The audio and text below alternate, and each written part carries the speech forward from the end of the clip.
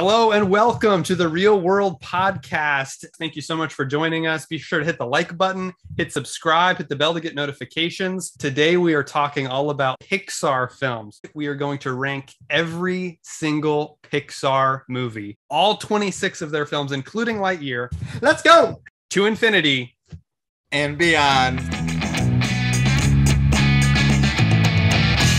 All right, so thank you for joining us again on the Real World Podcast, talking all about the Pixar movies today. I'm joined by a very special guest. My brother Carson is here. How you doing? Hey, doing well. Glad to be here. I've seen pretty much every episode of this podcast. That's great. I'm really glad you're supporting the channel. Yeah, I mean, I have no choice because I'm related to you, but yes. It's great. I've enjoyed the show so much. Good. I've never talked to Bert, but yeah, he's you need great. to get on with Bert. I love what he has to say. I think it's very interesting. Yeah, he's great. He's almost my polar opposite. He is. You have a lot of differing opinions, which is going to make this podcast very unique. Yes, from our previous episodes. Hopefully, we don't agree on too much, the two of us, because podcasts like that are kind of obnoxious when they repeat the same things. But that's true. We look similar, but we do have different opinions on some things. We're basically clones, but there's always an evil clone. That's true. So. That's true. He is my evil clone. Yeah. So yeah, this should be fun. Now we're going to jump into the ranking of all the Pixar movies. So we're going to rank all 26 Pixar films right now. Are you ready for this? It's amazing that there's already 26 Pixar movies. It's crazy. I mean, they've only been around since 1995. Which is young for a film studio. Very young. Especially an animation studio. Very young. And they just hit them all out of the park. Again, critically acclaimed, all box office hits. So it's a really difficult ranking, especially because it's not like ranking a franchise where it's like all these movies are similar. Right. Like we just did the Jurassic ranking, and that was fairly easy for me because there's some that I really don't like, some that I like more. And we did not get to rewatch every Pixar film, but we've seen them all at least twice, I think. I think Turning Red is the only one I've seen once, in Lightyear. I think I've seen Turning Red twice. Have you? Okay. The thing I think I've seen the least is Turning Red. Yeah. So probably twice. Yeah, you're right. Well, the thing you've seen least is Lightyear now. Oh, well, yeah. I've only seen Lightyear once. So we're ranking Lightyear too. Okay. You're going to include I don't think I put Lightyear in my list. You need to put it in there. You want me to start us off? Sure. All right. So we're going lowest, right? Starting at the bottom. Okay. Starting at the bottom. My number 26, my least favorite Pixar film, is Cars 2. This movie it falls flat for many reasons. I think they wanted to sell more toys. They understood that people loved Mater and he was super funny. All the kids laughed at all his jokes. And they're like, let's just make a movie about him. That'll make a lot of money. Too. Mater's jokes in the first Cars movie are underrated. They're good. He has terrific comedic timing. He's the perfect foil for Lightning McQueen. He's the opposite of Lightning in every way. Mm-hmm. And he's super fun. Their friendship is on par with Woody and Buzz. Woody and Buzz, Sully and Mike, they're all right up there. This movie, what it does wrong is it relies so much on Mater, and Lightning McQueen is in it feels like he's in 5 minutes of the movie and then he's out. I mean, it feels like he's in a scene, he's out, he's in a scene, he's out. He's and then the whole story is Mater getting caught up in this spy adventure with, and I've got to admit, my favorite part of the film, Finn McMissile, played by the great Michael Caine. I mean, he's playing Bond, right? I mean, if Michael Caine was Bond. I think, if I'm being honest with you, I think other than Children of Men, this is my favorite Michael Caine performance. Really? I think it is. Above Batman Begins and Dark Knight. Above Alfred, yeah. Wow. Okay. Above Alfred, above Prestige. Above the Prestige. Above the Prestige. Wow. Where he smashes birds. What's the lady's name? Sally? No, Sally's McQueen's lady. This lady's Holly, I think. I don't remember. I don't really remember much about this movie. I think I've seen it the least. He also missed something. But the movie to me is Mater's dream. And it is Mater. It's one of the cartoons. Larry the Cable Guy has actually said this on the red carpet, right? Of Cars 3. Yeah. They're like, so what'd you think about Cars 2? And he's like, I think it was all just a dream. And we're like, what? That makes perfect sense though. It does make perfect sense. It was all just a dream Mater had. It is like those Cars tunes. It's a Cars tune, which is a terrific title for a series of Cars shorts. I love it. Cars so tunes. Smart. So punny. I love Cars, man. Cars is so fun. Yeah. This is also my 26, by the way. Is it really? Yeah. Okay. Yeah, we ranked them in the same place. Gotcha. I really like the spy adventure. I think that actually it is fun. That's as the a thing.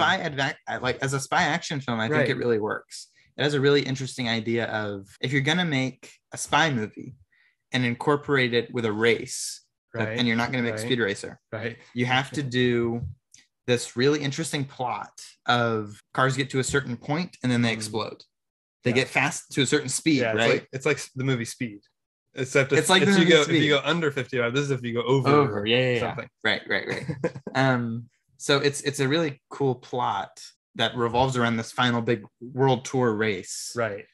And Mater being this fish out of water, and everywhere that he is. Yes. It's funny. And there are a lot of really great gags that are done in this movie. The only problem is there are too many of them. Yeah, and that's the thing. Again, Pixar hasn't made a bad movie yet. This is the worst one. I still gave it 2.5 stars. I didn't give it a negative review. I gave it a mixed review because the action sequences are actually really cool. They're fun to watch. There's an action sequence in a bathroom, which don't ask me how cars operate bathrooms, but there's an action sequence in a bathroom. And Finn McMissile, I think, goes in, and he's in there, and then this other blue car is in there, right? And they pull out guns. Yeah, cars have guns on the side, like on the hubcaps of their cars. It's super cool. That is an awesome idea. Yeah, and their cars are flying around. They have all these Finn McMissile is a Bond car. He's like the Aston Martin. He has all these gadgets. He's got oil slick. Yeah, he's got all these cool things. So yeah, Cars 2, fun movie. Just it literally ends like a cartoon ends. Right. It ends with them at Radiator Springs. Yeah. And Mater's telling the story to people. Right. It's the template. And they're like, no way, Mater. Right. And then they show up. Yeah. At the end, and it's like, oh, it's exactly. Is it actually real? It's the template they use for all the Cars tunes. It is. And that makes it, to me, a Cars tune. It's the longest Cars tune. Exactly. It's a feature-length version. Hey, it's Cars tune. What? No way. Exactly. Can't believe it.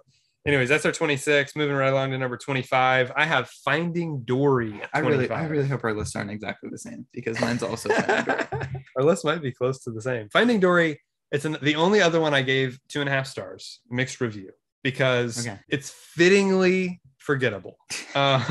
This movie, film about a person with amnesia. Right, exactly. I just don't remember much about it. I remember her parents, and she gets lost in an aquarium with a septopus named Hank. Remember Septopus? I remember Hank because he's my favorite character in the film. Hank is really cool. And Marlon and Nemo are in it. Yeah, they're like the B They're plot. looking for Dory. Yeah, right. They're finding Dory. So it's and it's just, I don't remember that much about it. I don't remember it being that emotional. I don't remember it being that exciting. You're wrong. It's very emotional. Do you not remember Baby Dory? Baby Dory, kind of. Yeah, she's got the super big eyes. Watch this movie? When it came out, I don't know. I've maybe seen it twice or 2 or 3 times. Baby Dory, she's with her parents. Okay. It's very emotional. Okay. She gets lost. Yeah. She can't remember where she is. Right. And then she lives her whole life not knowing who her family is. It's too bad. But she found a new family. Why did she need her parents? What? She found a new family. That was the whole first movie was about. No, it's not about that. It kind of is. It's about Nemo and Marlin. It kind of is, but she plays a big role in that first film, teaching Marlin to let go. Okay. We'll get to Nemo. But what I'm saying is, she finds a home. She has no one. Sure. She's looking around for a friend, and she finally, at the end of that movie, becomes a part of their family. Sure. Okay. And so this movie felt wholly unnecessary. Yeah. So I mean, again, just above Cars 2 as far as how unnecessary this movie feels. Like, it literally feels like they were like, okay, we need a guaranteed moneymaker. We need an Incredibles 2. Exactly. Is what we need. Exactly. Yeah. So I don't care for it. I'm sorry you don't care for it. Yeah. I care for it. Okay. But it's still low on my list. Gotcha. I love the aquarium. Okay. I remember that being so fun. Beautiful. Like I said, the octopus, septopus. The whole movie is beautiful to look at. So there's this thing on Disney Plus called Dory's Reef Cam. I've watched it. Where it's just 6 hours of Dory. Yeah. Swimming around. Dory's Reef Cam. Different fish swimming in. It's wonderful. Yeah. I love watching Nemo just because it's gorgeous. Yeah. And this holds that same kind of visual aesthetic. Right. It's very pleasing. Yes. I also like the new characters. I like the whales. Remember the whales? Vaguely. Bailey the whale. Yeah, and then her tank buddy. Right. Yeah. There's like a beluga and then Yeah. like a humpback or something. Or I don't know. No, she's like a spotted tiger shark whale or something. Yeah. Anyways, I don't know anything about marine biology, but yeah. I did really enjoy the movie. Okay, cool. Now we're on to 24. My number 24 is Monsters University. Mine's also Monsters University. Okay, so we're still same on this. That's fitting because these three, I think, represent Pixar cash grabbing, which is what they're worst at. So Monsters University is another example of, okay, people love Monsters Inc. We need a sure thing to make us some money. So let's just make another Monsters Inc. And they, at least in this one, try to give Mike and Sully like some character stuff to do and like interactions that are interesting. And the way they meet is so interesting. The relationship, how it develops in this, is really interesting to me. So this one I gave a positive review. I gave it 3 stars because you got Billy Crystal and you got John Goodman back. Right. And they're doing a great job playing more youthful versions of these characters, even though they are older. And they just tell a good story here. I felt it was a good story, and I felt it had a good supporting cast. I feel the movie is not very well paced. When I watch it, I'm kind of like, let's get on with it sometimes. Okay. Like, interesting. That's one of my major hangups with it. But overall, I enjoy it. Yeah, I like so much about it because it does what every other Pixar sequel does, and it focuses on the secondary character, right, who is Mike Wazowski. And I think Mike Wazowski is not necessarily a compelling or interesting character. Sure. In the first Monsters Inc. movie. I mean, I love Mike. Yeah. But there's so much of Mike in this that's so good. I agree. His whole arc of wanting to become a monster and wanting to be scary. I know. And how it comes so naturally to Sully. Right. And their rivalry. Yes. You know, I really enjoy. Yes. And the whole idea of just a college set Pixar movie is a great idea. I agree. Yeah, you're right. And I love the monster world. I think it's so interesting and intricate. Post-apocalyptic Earth. It's so interesting. I really Super Carlin Brothers Pixar shout out. Pixar Theory. I really like monster games. Right. That is cool. That is a cool, really fun, cool sequence. That's probably my favorite sequence in the whole film. Well, that's the whole film. Well, I mean, it's not the whole. It's not literally the whole film, but it's a big part of the final act. It's the adventure. I'm talking about the actual. It's them actually doing that. That's what they're doing. That's what I'm saying. They're preparing for it, and then they're actually doing it. Okay. I'm just saying most of the movie is the monster. It's focused around the monster, but I'm talking about the actual games when they're participating in the games. The sequences. Correct. Yeah. Correct. Very fun to look at. And the music in this movie. I love jazz. Oh, jazz. Bio-digital jazz, man. You know? Totally. This movie has such a great popping kind of school spirit vibe. Right. Mixed with that classical jazz Monsters Inc. stuff. Yes. And it works really well. I agree. The main theme of this is just unforgettable. It's one of Pixar's best themes, in my opinion. I agree. I think it's super strong. It is. And the supporting characters are very compelling as well. Yeah. I really love, I think his name's Larry or Lenny. The guy that's all legs. He's just like, right. He's so funny. He is. And so interesting, and a very college personality. The old retired guy who's come back to finish college. Yes, I like him. And then Squishy is, of course, a great character. Right. And they all have little arcs. Yes. It's mostly arcs of confidence. Sure. Of kind of becoming a more well-rounded version of yourself. Yep. The twins, of course, are great. But the movie has a great kind of Ferris Bueller's Day Off kind of feel to it. Oh, interesting comparison. Yeah, I can see that for where sure. it's just a series of fun, light, kind of, everyone's kind of just messing with each other. Yeah. You know? Right. Nothing super serious and like someone's gonna die. Sure. But it's all emotional, it's all status, it's all like, that's what's important to these characters. Right. It doesn't have to be a life and death. They don't have to be banished to the human world. You know, it's just their sorority or their group is going to be more popular or more famous than us, and we're not going to get into what we need to get into. Sure. You know, it's all status stuff. And then the ultimate conclusion is the status of college doesn't matter outside of college. Right. Because they go work at the mailroom and then become scares. Right. So it's like it all pans out. Yep. But we've talked enough about it. I think it's terrific. Okay, good. I really enjoy it. Good. My number 23 is Turning Red. Turning Red. Yes. I gave this one 3.5 stars. So Turning Red. This is not my 23, by the way. It's not. Turning Okay, gotcha. So Turning Red is a good movie. I enjoyed watching it. It was fun. It was funny. It was different. I think the reason it's lower is because it's, first of all, focused on a female protagonist who, for me, was a little more difficult to identify with, I think, and relate to, right? I guess. Although it's all like early 2000s nostalgia, which I also found very odd. I loved it. Because I loved it. I guess I'm that old now, which is weird. You're over 30 years old. I know, but it's so weird that they're doing that. Again, I guess it's just... I think this getting is older. I think happens, this is where our 11-year age gap shines. Yes. Is this movie to me is so wonderful. Okay. So colorful. Yeah. So fun. Yeah. And so much of what I love from my era of animation. Okay. So I'm a massive Avatar fan. Avatar: The Last Airbender was my favorite show ever. Sure.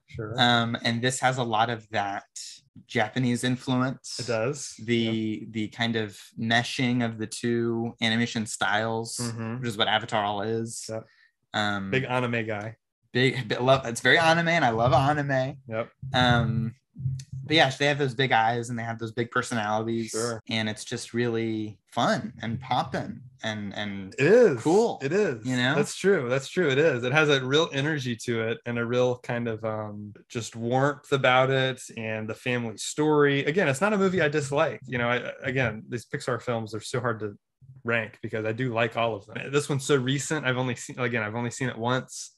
So it was difficult to rank it. And I ultimately had to put it lower just because it didn't hit me hard emotionally. It wasn't super memorable to me. Like the whole movie, I don't really remember exactly what happens. I know she turns into this giant red panda and it's basically like Hulk, but she's a preteen. Yeah, you love Hulk. I love Hulk. Hulk is like your favorite Marvel hero. I was kind of looking forward to this, but what they did with it, they played it more for laughs. And no, I don't think so. I don't think it was played for laughs. I think that there's a character arc and everything, but May's friend group. Yeah, they were fun. They are very cool. The best. Yeah. I love those girls. Yeah. Obsessed with boy bands. Their personalities and their love and support for each other is so heartwarming. It is. And very relatable. The way that they're acting to one another. Sure. Is like their relationships felt very real. Yeah. I had no problem putting myself in the shoes of these characters. Okay. There was no disconnect for me. Gotcha. With anyone. And the whole thing about like her extended family and the whole history of the panda stuff was really cool.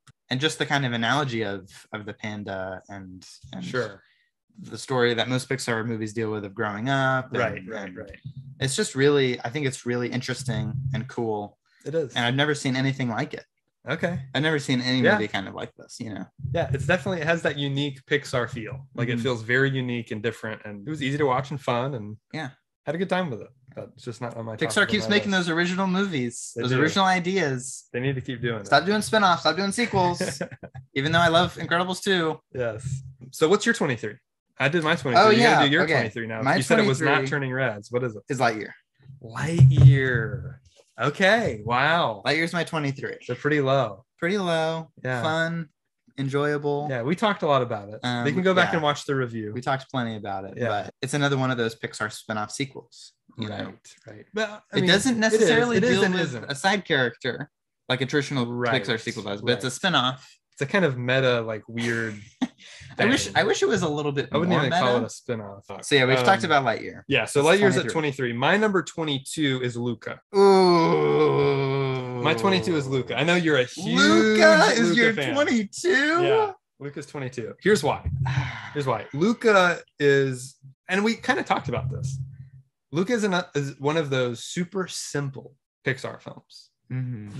There's not a ton of depth. There's just, first of all, beautiful animation, beautiful scenery, and a just fun little summer movie about friendship. I mean, that's That's it. And sea monsters. And sea monsters, of course, which is super fun and cool. And I'm a huge fan of the ocean and underwater stuff. Aquaman's one of my favorite superheroes. And it was really cool. It was a really cool. I give this one 4 stars. It's like excellent film, great relationships. Again, very believable, great voice acting performances. I had fun with it. It's one of those that's easy to watch anytime. You can just throw on, hang out with it, but it lacked, and it did hit me emotionally at the very end, but it just didn't have that like super special wow factor that I'm looking for in certain Pixar films. Okay.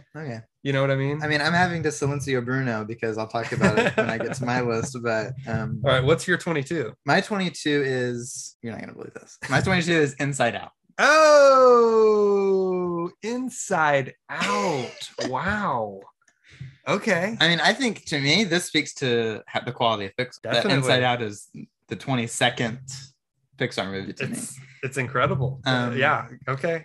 Tell me why it's so low. I love Inside Out. I think it's full of personality. Yeah. It's full of emotion. Yeah. Clearly. 5 different ones, in fact. It just, I don't know. There's something about when I rewatch it, it gets less and less impactful, less and less interesting. I hear you. I like the character of Riley. I like Joy, and I like Joy's arc that she goes through. Right. I like Sadness, and I like all of their, I love their journey that they go on. Yep. Even though I feel kind of like anger, disgust, and fear have kind of nothing to do throughout the movie. I wish they were more involved. Okay. Because I really like those characters a lot. Yeah. I think fear and anger and disgust could have learned so much more from each other. True. If they went on a journey. Yeah. And they're kind of very static and don't really do anything. Right. This is a Joy movie. This is a movie about Joy. Yeah. You could have called this movie Well, Joy. I mean, for me, it's not about joy, but okay. You think it's more about sadness? Yeah. I mean, it's about joy, but the character, it's hard. It's about the character joy. Yeah, that's what I'm talking about. But it's actually about the theme of it's sadness. Yes. And why it's okay to be sad. I agree. Yeah. You're right. Which is why I think it's genius and I adore it. I like it a lot too. I just think, like I said, there's that little portion of the cast that's kind of underused. Sure. And I like the subconscious creative world. It's so inventive. It's so interesting. The islands of personality. Visually different from anything they've done. Pixar does a great job visualizing abstract ideas. Yes. I don't know how they do this. It's incredible. I've never seen anything like it. But I mean, we'll talk about Soul, but it's very visually interesting. It is, for sure. So my number 20, what are we at now? 21 is Lightyear. Okay. So I have Lightyear, not super low, not quite as low as you, but around the same, place, because Luca and Inside Out are our odd ones out. Right. Yeah. Those are both to each other lower than they should be. Yeah. So Lightyear, super fun. Again, just I'm a huge sci-fi fan, love sci-fi action films, space travel, all that stuff. It was really funny. I watched, you let me borrow First Man. Yeah. Right before, the night before. And that one got me so excited for Lightyear, I feel like. Okay. I feel like if I hadn't watched First Man the night before, I would not have been nearly as excited and would not have liked it as much. Okay. I really do. I really think it had a lot to do with why I liked Lightyear as much as I did. First Man is an all-timer. Yeah, we're going to do a First Man podcast. I really just want this whole podcast to be about First Man. Because it's one of my new favorite films. Honestly, it's really up there with some of my favorite movies. That's wonderful. Yeah, we need to buy it and rewatch it. We do. So Lightyear is a fun movie. It's about teamwork. It's fun. I can watch it anytime, and so that's why it's at my number 21. My number 21 is Turning Red. Turning Red. Okay. Turning so Red's it's my 21. Still, it's not like upper echelon, but it's higher than I have. Yeah. It's definitely higher. I already spoke about it, but it's really, I mean, I think it's actually our relationships with Buzz Lightyear and mine with Turning Red, yours with Lightyear, mine with Turning Red, are very comparable, I think. Interesting. 2000 stuff I'm very into. Gotcha. I love 2000 stuff, and I love, kind of like, I think like other like Asian cultures are interesting. And I really enjoyed that probably about as much as you did Lightyear. Okay. Yeah, that makes sense. I think it's kind of weird. Okay. Where we met. Yeah, that connects. Yeah. All right. So now I'm on to number 20, Cars 3. That's also my number 20. Really? Yeah. Interesting. Okay. Yeah. So Cars 3, I initially thought I might have this a little higher because I really like Cars 3. I like Cars 3 a lot too. Cars 3. It's those Pixar trilogies. And the way it wraps up the trilogy, and again, it kind of just ignores Cars 2. I don't even think it mentions anything about the events of Cars 2. It's just, it throws you back in with Lightning McQueen. It's a legacy sequel to Cars 1. It really is. It's 11 years later from Cars 1. And Lightning McQueen is aging. And it's all about, kind of aging gracefully, knowing when it's your time to kind of step back, passing the baton, if you will, to the next generation. Right. He kind of becomes Doc Hudson in the film. Oh, I mean, completely Doc Hudson. By the end of the movie, he's literally Doc Hudson. And the way they use Doc. Oh, yeah. The great Paul Newman, who voiced Doc in the original Cars, who had passed away by the time Cars 3 had come out. The way they used footage of Doc and his voice and everything was so powerful. And they perfectly use Mater. He's back to the comic relief sidekick character. They introduce Cruz Ramirez, a great new character. Nathan Fillion's in this, who I'm a huge fan of. They just do a great job of getting back to the essentials of what Cars is about. It's racing, but it's all these life lessons. Yeah, it's through racing, humility. Yep. The rookie pro relationship. Exactly. It's all about generational stuff, which makes for a good legacy sequel material. Yeah, the movie's so technically impressive. Oh yeah. The doing anything with cars, making a car, which is an inanimate object, personable, it's crazy. It's so impressive. It is. And they really mastered it by the time they got to here. Yeah. The technology of the world works super well. You believe this is a car run world and society, right? But just everything from the little the sand and the driving, the beach sequences, excellent, the mud and the big mud driving, right? It has great vistas. Yeah, the demolition derby. I'm so glad they did that demolition derby sequence. That is so fun. It takes us to great locations. It does. And varied textures. Yes. That I really like. Yeah, great story. So Cars 3 is at 20. My number 19 is Coco. Okay, I'm surprised Coco's this low for you. Yeah, I'm a huge fan of Coco, and this is one I did get to rewatch. And it stayed about the same for me because it is beautiful visually. Again, it's going to be a theme here, but the music is excellent. And I am a guitar player. So it's a lot of fun to watch the musical sequences, how they incorporate music into the film. It deals with this, the Day of the Dead and the afterlife in a way that's really interesting and different. Mexican culture, this movie has maybe the best twist of any Pixar film. It is a twist that I just wasn't even thinking about. Like it just so came out of nowhere, but totally made sense. Yeah. And worked so well for the character and for the story. The end of the film definitely made me tear up. This is probably the first one on this list that made me tear up. Maybe Luca a little bit. Okay. It is really strong storytelling from the visuals to the music, to the characters. It all works really well. It's another one that I have some pacing issues with. I feel like it starts to drag in certain places, and it's not just like the tightest story they could have told, but all in all, very effective. It could have been higher on this list, but this is where it ended up. Okay, good. It's not my 19. Okay, we're on 19. Yep. My 19 is Brave. Really? My 19 is Brave. Wow. I really, really like this. Brave. Might be our biggest difference. I really, really like Brave a lot. Brave is really cool. Brave is... Okay, yeah. Go ahead. Brave is also a Disney princess movie. It's a terrific Disney princess movie. Disagree. But it definitely feels like it's a story that is kind of in familiar territory. Sure. Even though it tackles pretty accurately Scotland in medieval ages. Totally. And it has a great Merida is just a great character. She's very strong and impressive and interesting. She goes through a great arc, a great Disney princess arc, which we've seen before. I mean, it's a girl and her mother, and they have issues and they work them out. Okay. It's great. It's great, but I've seen it before. Okay. I love Mordu. Mordu's a terrific villain.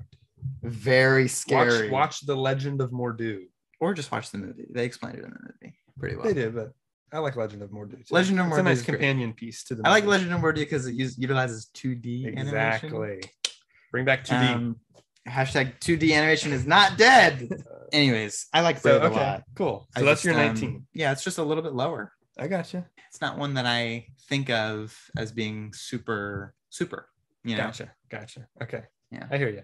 So I'm on to my number 18, which is Inside Out. So we already talked a little bit about Inside Out. Again, this is another one that Could have been higher. It was just where it ended up. But yeah, Inside Out is really good. Again, about why it's okay to be sad and feel your emotions, but be in control of your emotions. It just did a great job of telling that story. And I really like Riley. She's super relatable. Her parents are great characters as well. Really like both of the parents.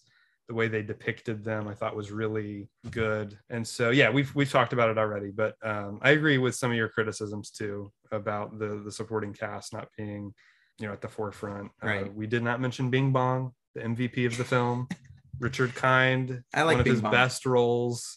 He did such a great job in that role, voicing that character, and that's such an emotional scene with him. So, yeah, big fan of Inside Out. Really like it. What's your 18? I don't know that I don't often cry during movies. Yeah, just that's in general. So that's an impactful moment. It's terrific, but I don't know that. I'm trying to think of a Pixar movie that's actually made me cry. Really? I don't know that I can remember one. Really? I don't know. I mean, I always get emotional, but I don't know that I've ever cried. Okay. I teared up for Inside Out. I love Pixar. I love Pixar. I just have a thing with crying in movies. Sure. I don't know what it is. It's very rare. Yeah. I've only done it for like my favorite movies of all time. Right. So what's your 18? My 18 is Cars. Cars. Okay. The first Cars movie. Okay. Gotcha. I love Cars. Cars is great. Grew up with Cars. Yeah. As many of us did. Yep. I've seen it countless times. Yeah. And it's such a strong movie. Yeah. It has such a great focus on McQueen. And his arc is just very compelling. Yeah. And everything from this rich hotshot rookie who's in the fast lane, getting literally trapped in the small town, where everything's super slow, and everyone's personable, Yes. And it's that personability that he's been completely lacking. Right. It's just a very compelling story. It is. It's so Owen Wilson is fun perfect casting too. Yeah. The entire cast is great. Bonnie Hunt as Sally is really good. Great character who was kind of like McQueen. I kind of get that sense like she was from the big city. Like she kind of had a lot to do with all that kind of stuff, and then kind of settled down into this better life, which is slower, more about the people around you, or the cars around you, I guess. Beautiful scenery in this one too.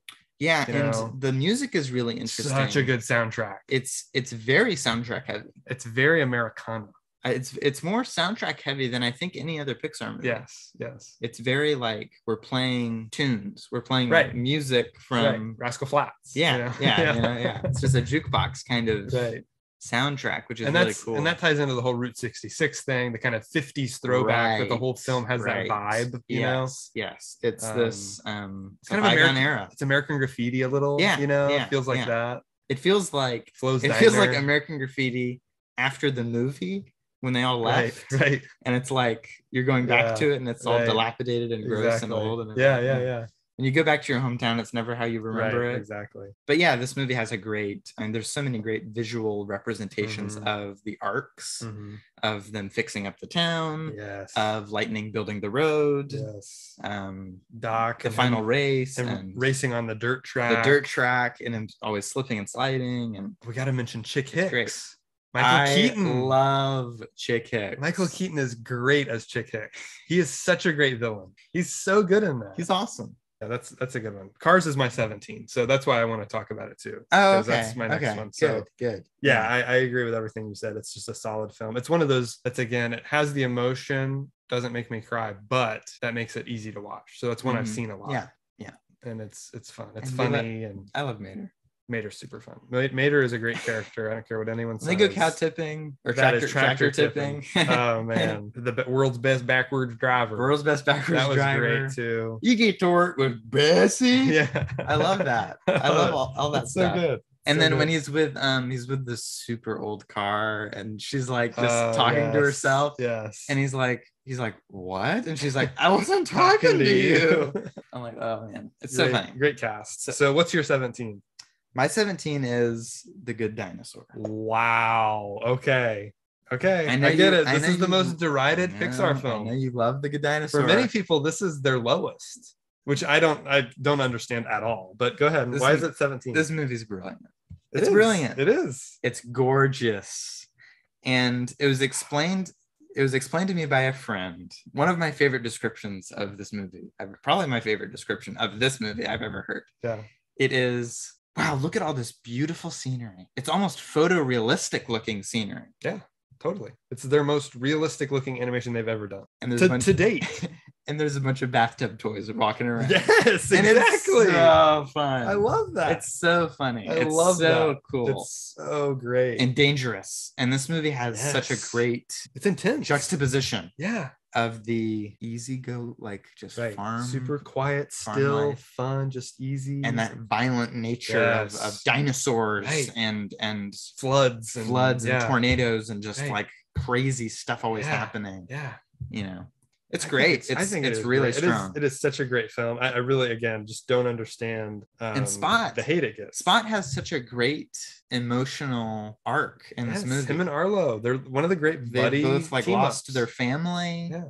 And they're stuck together, even though they don't really like each other, and they have to kind of work together. And then that final scene where Spot finds the other human beings, and Arlo like lets him go. And there's never any communication between Arlo and Spot. Nope. Spot never speaks. Nope.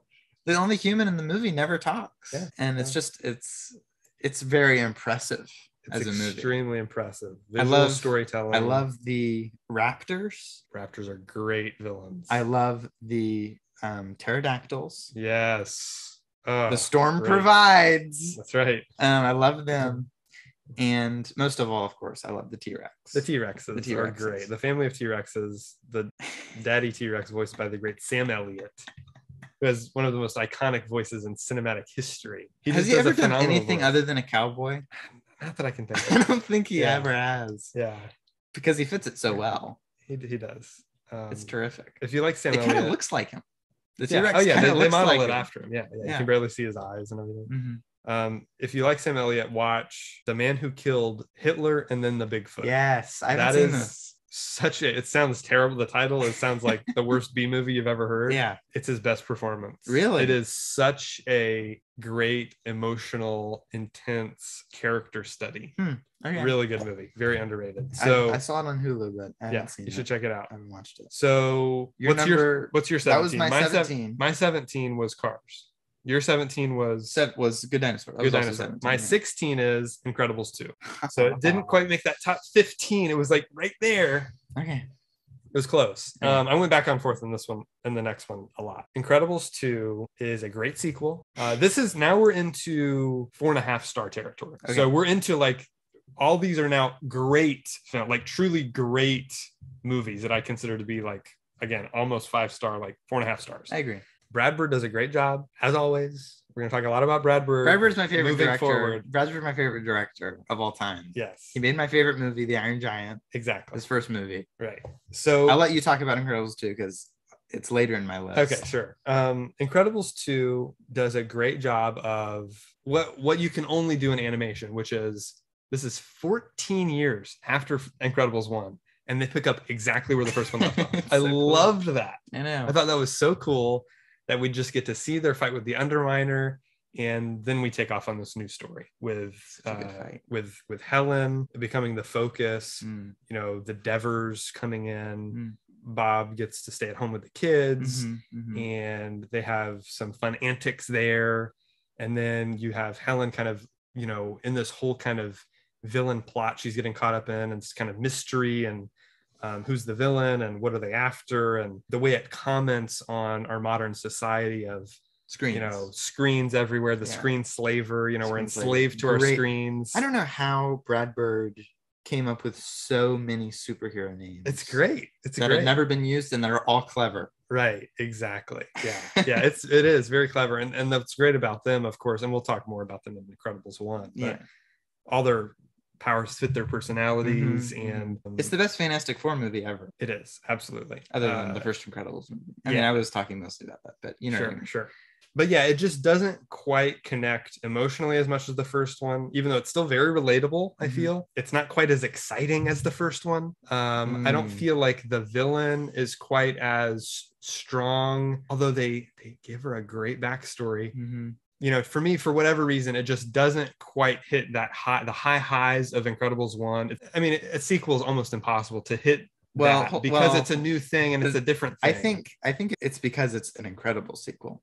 That's true. That it's difficult because Incredibles is just, it's one of the best. It's just one of the best movies ever. Yeah. But I'll talk about it later. But the action in it is phenomenal. The animation, of course, is even leaps and bounds above the original. It's amazing. Looks incredible. Amazing. The cinematography, the lighting, the action scenes, the way they use Elastigirl's powers. All their powers, but specifically Elastigirl. She really gets to shine in this film because the way she uses the Elasticycle is so cool. I mean, it's one of the best action sequences in any Pixar film, and maybe any comic book film, really.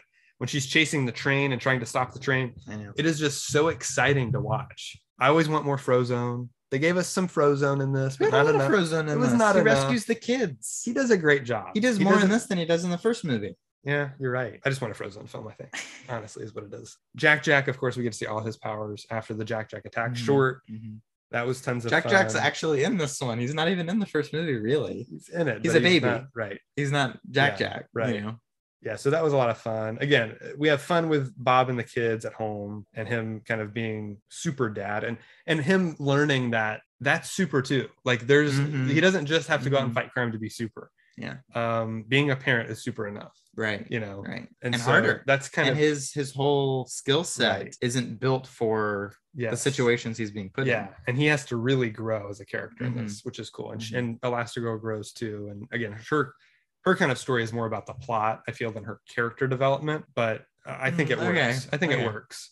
So yeah, it's one I like, but we'll talk about it more when we get to yours. What's your 16? Love it. My number 16 is Coco. Oh, okay. Yeah. Okay. Coco's my number 16. That's a good spot for it. I really like Coco. I could have gone higher with it. The attention to detail in this movie is incredible. Amazing. The fact that they're playing chords that are the actual chords. Their fingers are actually doing the chord fingering. And, it's incredible. It's just a terrific movie. I love it's so visual. Yeah. Like we talked about earlier, Pixar visualizes abstract ideas of kind of the afterlife and the visual language of someone's skeleton deteriorating with their memory. As a person forgets them, they become less real, you know? Excellent. That's such an interesting idea. It is. And doing that visually is like, I don't know how you even start to think about something like that. I know. You know, so creative. And the culture is just everywhere in this movie, and music is so important in this film. Yep. This is the kind of movie I kind of want to dance while I'm watching it. Yeah, right. You know, right. So much fun. Yeah, so much fun. It is. I agree. My number 15 is Ratatouille. So Ratatouille is right above Incredibles 2. Your number 15 is Ratatouille? Yeah, number 15.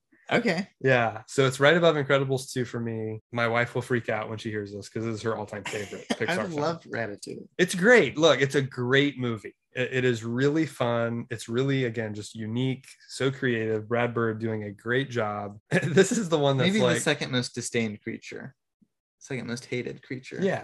Yeah, maybe the most. Other than cockroach. I think cockroaches are worse. Maybe. I don't know. You find a rat in your house, you're going to freak out more than a cockroach. Yeah, that's true. You can't really stomp on a rat. Right. I mean, you can, but it's not pretty. No.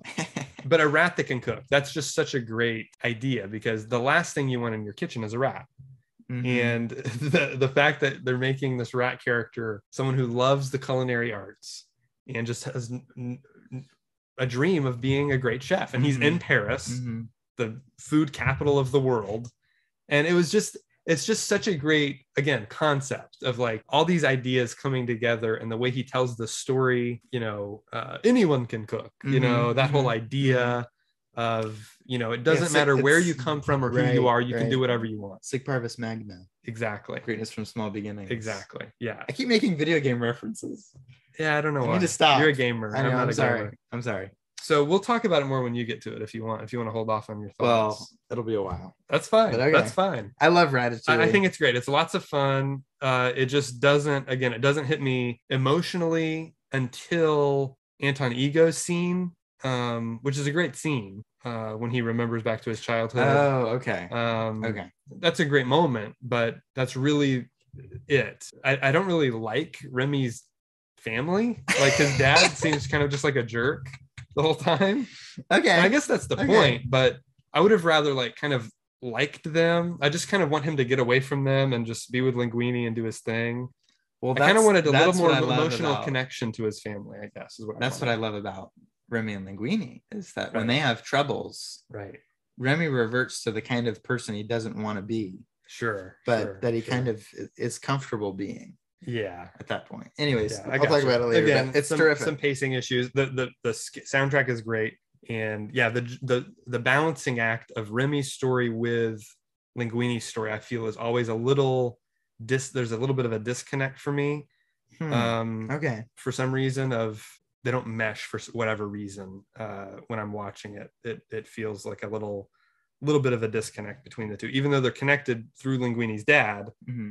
I feel like there's just not, and maybe I'm missing something, but I feel like there's not doesn't coalesce perfectly for me.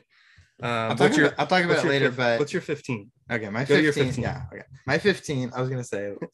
Go ahead. You can say no, I was just saying, like, Linguini and Remy's their friendship is like the opposite of every other Pixar friendship. Okay. Where they're not like buddies all the time. They're always at odds with each other, kind of. Interesting. And even though they help each other, they're still kind of using each other in some ways. Okay. So it's like this they're not really friends until the end of the movie. Right. Okay. That could be it. That could be what I'm thinking. Anyways, what's your 15? My 15 is Up. Whoa. Up is my number 15. Up is up a lot higher on my list. Up is low. Up is way too low. So why is Up 15? So okay, I'm scratching my head on this one, literally. So Up, to me, the married life portion of Up, the opening sequence, the cry sequence, right? The let the tears flow is a scene. It's a terrific sequence. It is. It's one of Pixar's best shorts they've ever made. Okay. And then the rest of the movie is fine. Okay. I've heard this argument. I've heard this. I've heard this complaint. I like Russell. I like what Russell represents. Yes. I like Carl's relationship with Russell, and they're kind of like, I never got to have a kid, and like this is a kid I have to deal with. Right. Doug has a nice little arc. Great. I really like his little like stuff he has going on there. Yeah. Love the villain. This is one of Pixar's strongest villains, I think. I completely agree. Charles Muntz is so cool. So cool. I love that the hero looks up to the villain. Yes. That's a terrific idea. Right. And it works so well. It does. Never meet your heroes. And he is like truly evil. Oh yeah. He is totally ruthless. Yes. And really scary. Definitely. The dinner scene is like so intense. Super and suspenseful. Super tense. Man. It's so great. Oh. Which is gone now. Yeah. It's like, ooh, freaky stuff. The dogs and how the dogs are great. Your friendly dogs, we know Doug. We meet Doug early. Sure. And then they can turn so suddenly to dangerous, absolutely animals. I like Up. I just think that it's highly overrated. Okay. I think that many people kind of neglect the majority of the movie. Okay. Which is really interesting. Just the whole discussion of is a opening more important than an ending of a movie? Because I think that the ending of Up is kind of weak. Okay. It's kind of just abruptly, it kind of just fizzles off. Okay. But the beginning's super strong. Sure. And everyone remembers the beginning. Right. That's the first thing you see. It's the thing you're thinking about the whole movie. Sure. But the ending of Up is like whatever, Okay. It's fine for Carl's art or for Russell's art. But for Carl, it's kind of just kind of keeps going into Doug's adventures or whatever. Right. Doug Days. Doug Days. I love Doug Days. They're fun. Days is cool. All right. We'll talk about Up later because again, up way higher on my list. My number 14 is Finding Nemo. And so Finding Nemo is maybe, well, other than Toy Story, the one I've seen the most because you watched this on repeat as a kid. And it's fun. Look, it's a fun movie. It has a great story. Beautiful. Marlon has a great story arc. And the Marlon and Coral. Marlon and Coral are my Carl and Ellie. Right. Oh, Marlon and Coral. It's a great opening scene. Another great opening scene. Another gut-wrenching opening scene. Except the rest of Nemo's terrific. Okay. Yeah, it is. I mean, it is good. It's Marlon's whole story of letting Nemo grow up, and letting go, and that kind of worried parent, which, look, I mean, he suffered such a traumatic event. I know. You can't blame the guy. Yeah. But, he learns an important lesson about letting go and letting your kid live his own life, basically. Not being, and trusting him, not being overprotective, overbearing. Right. That's all important things that it can be difficult for a lot of parents. So yeah, it's a really important story. Dory is such a great character, perfectly used, fun, funny, perfectly utilized. Absolutely. And the Tank Gang, love the Tank Gang are so much fun. Why don't we have Tank Gang shorts on Disney Plus? We should because first of all, Willem Dafoe as Gil is like flawless casting, isn't it? It is so perfect, and it's so much fun to spend time in that tank, because you think like, okay, this adventure through the ocean, and you're there with Marlon and Dory, and you're like, well, this is super exciting. The sharks and the jellies and the turtles and all that is super fun, but I really like the tank scenes.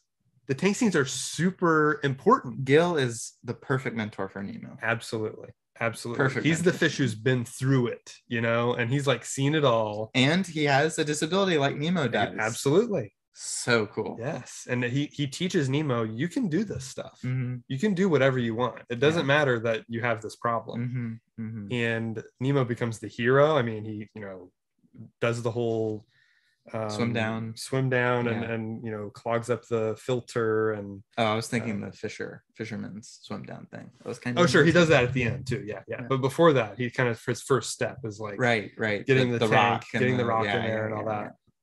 All the dentist office stuff is funny. I think that's just a great kind of setting. The movie's in Australia for some reason. I love that. Well, it makes so much sense because the Great Barrier Reef and all that. EAC.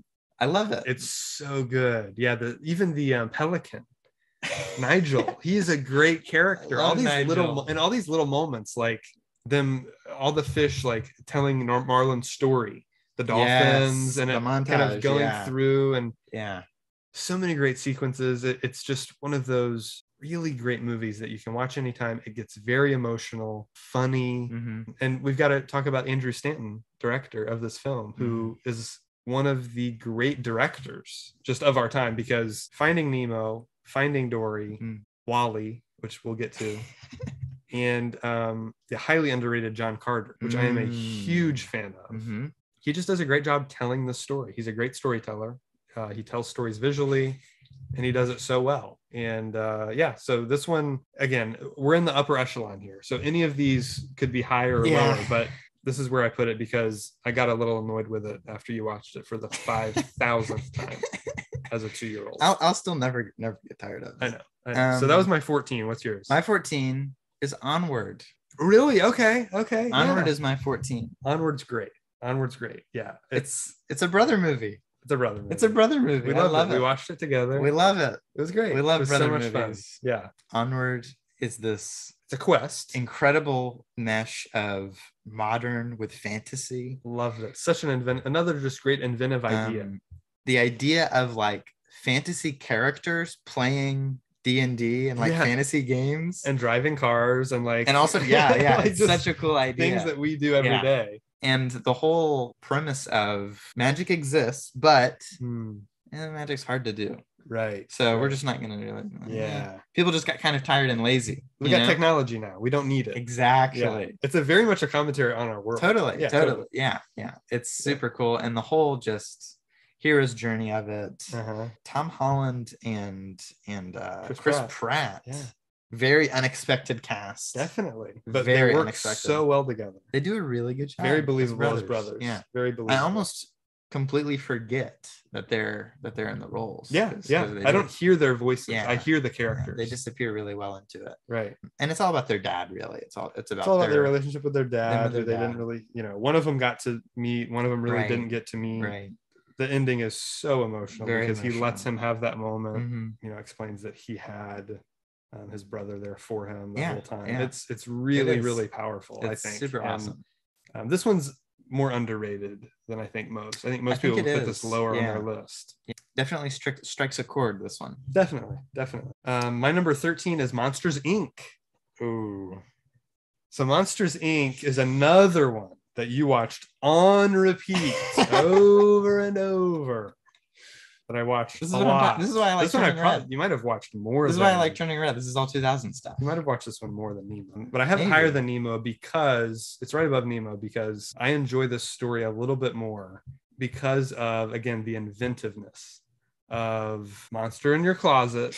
Yeah, every kid knows this, but where's that monster from? What does that monster do when it's not scaring you? The idea that the monster is only scaring you because that's his job. Yes. That's literally his job. He has to do factory. It. Yeah. it's funny. The most smart, again, just crazy creative idea.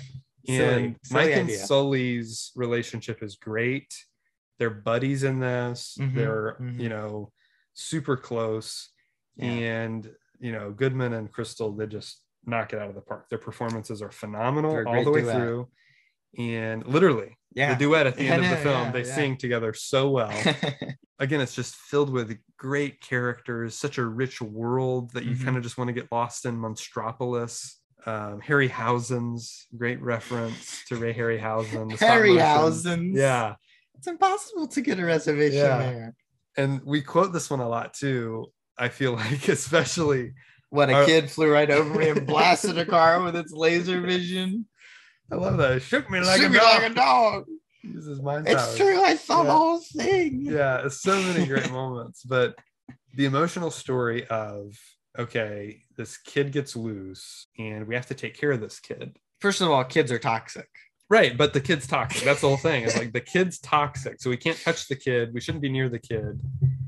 But we have to take care of the kid and fix this whole problem. I know it sounds crazy, but she's not toxic. Right. And then this one has, you mentioned Charles Muntz is a great villain. Randall is an excellent villain. Yes, Randall. Slimy, creepy, crawly Randall, who can shapeshift or camouflage, I should say. Yeah. Great villain. And Mr. Waternoose, who you don't really know if he's a villain until the end, but he gets scary. Yeah, he gets scary.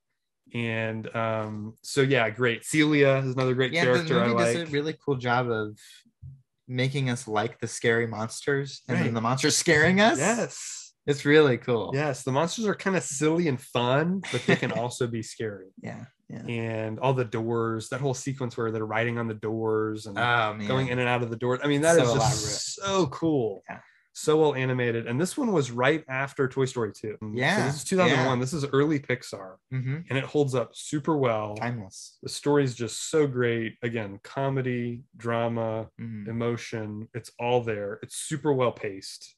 This one just flies by for me. I agree. And so, I enjoy it. I enjoy it. The Boo, of course, the ending just kills me with Boo. And Mike spending all that time recreating that door, just thinking about what went into that. And he did that for his friend. Yeah. And so that's just a great ending. It's one of the best endings to any Pixar film.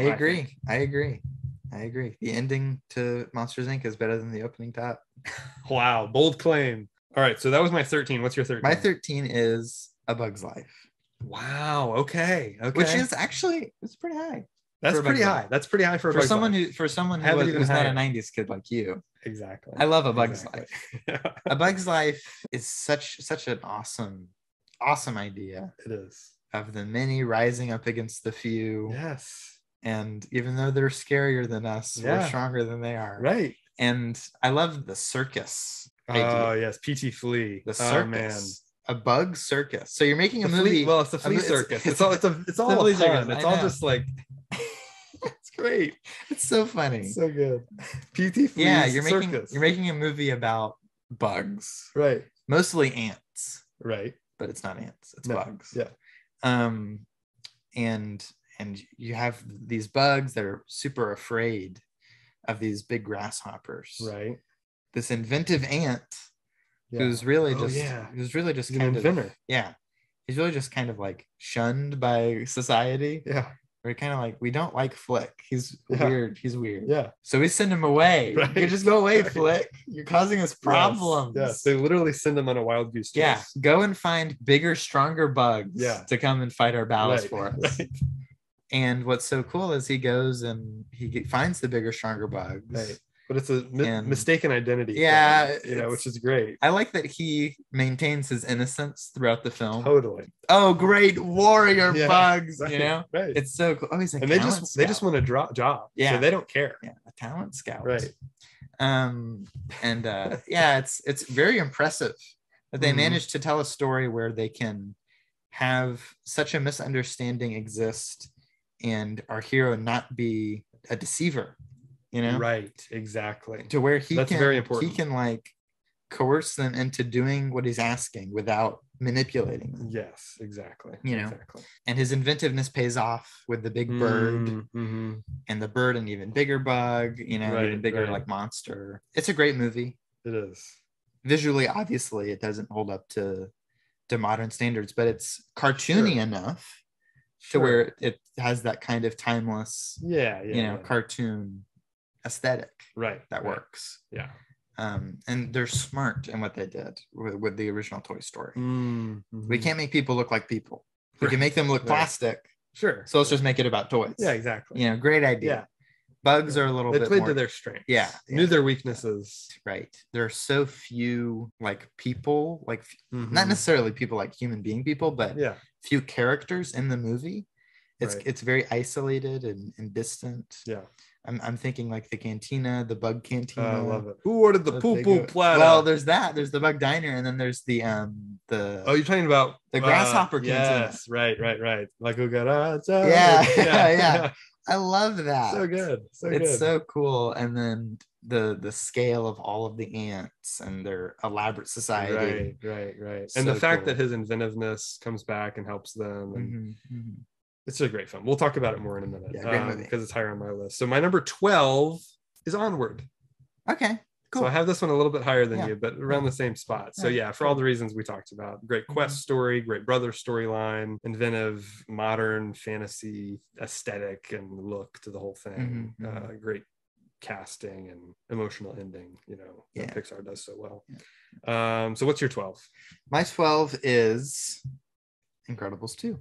Oh, okay, good. Incredibles 2 good is my spot for number 12. Yeah, I mean it's not quite top 10 Pixar movies ever, but compared to every other Pixar sequel, it's a masterpiece. Okay. I mean, it does. I mean, the Toy Story sequels exist, so yeah, I know. Toy Story 2 is marvelous. But Incredibles 2 has this, it's just pure joy for me to watch. It is so fun to watch Brad Bird. Well, we waited for so long. I know. I waited my whole life. It came out right when I was born. Literally. The year after you were born, Incredibles 1 came out. Yeah, and it's just 14 years later. To get to watch that and see his style of those characters be like refined and perfected. They all look just so awesome and perfect. The kinetic energy of every punch is so good, and I think a lot of it is sound design. And so much of it is animation. Brad Bird's such an animation genius. Yeah, he is. He does such a great job at what makes animation good and unique and special and set apart. Yeah. While also bringing in those real life lighting techniques and camera operations and all of that. Just super cool. Yeah. And this movie really, it just highlights not just the character of Bob, Mr. Incredible, who's gone through a completely different arc in this as he does in the first one. Right. Whereas in the first one, it's more he's trying to relive the glory days, and he's trying to be this person he's not.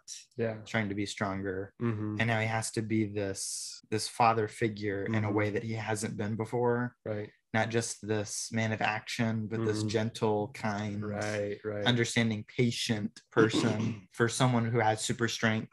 Yes. To have them forced to be delicate with things is such a great idea. It is. It's like the best stuff that Hulk does is when he has to be delicate with people and things, and that just works very well here.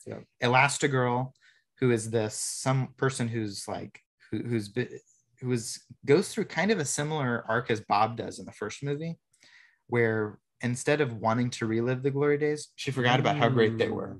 And now that she's remembering them, she's like, oh, I totally understand why Bob wanted to be a hero again. Because it's so much fun, you know? And we have so much fun with Elastigirl. Right.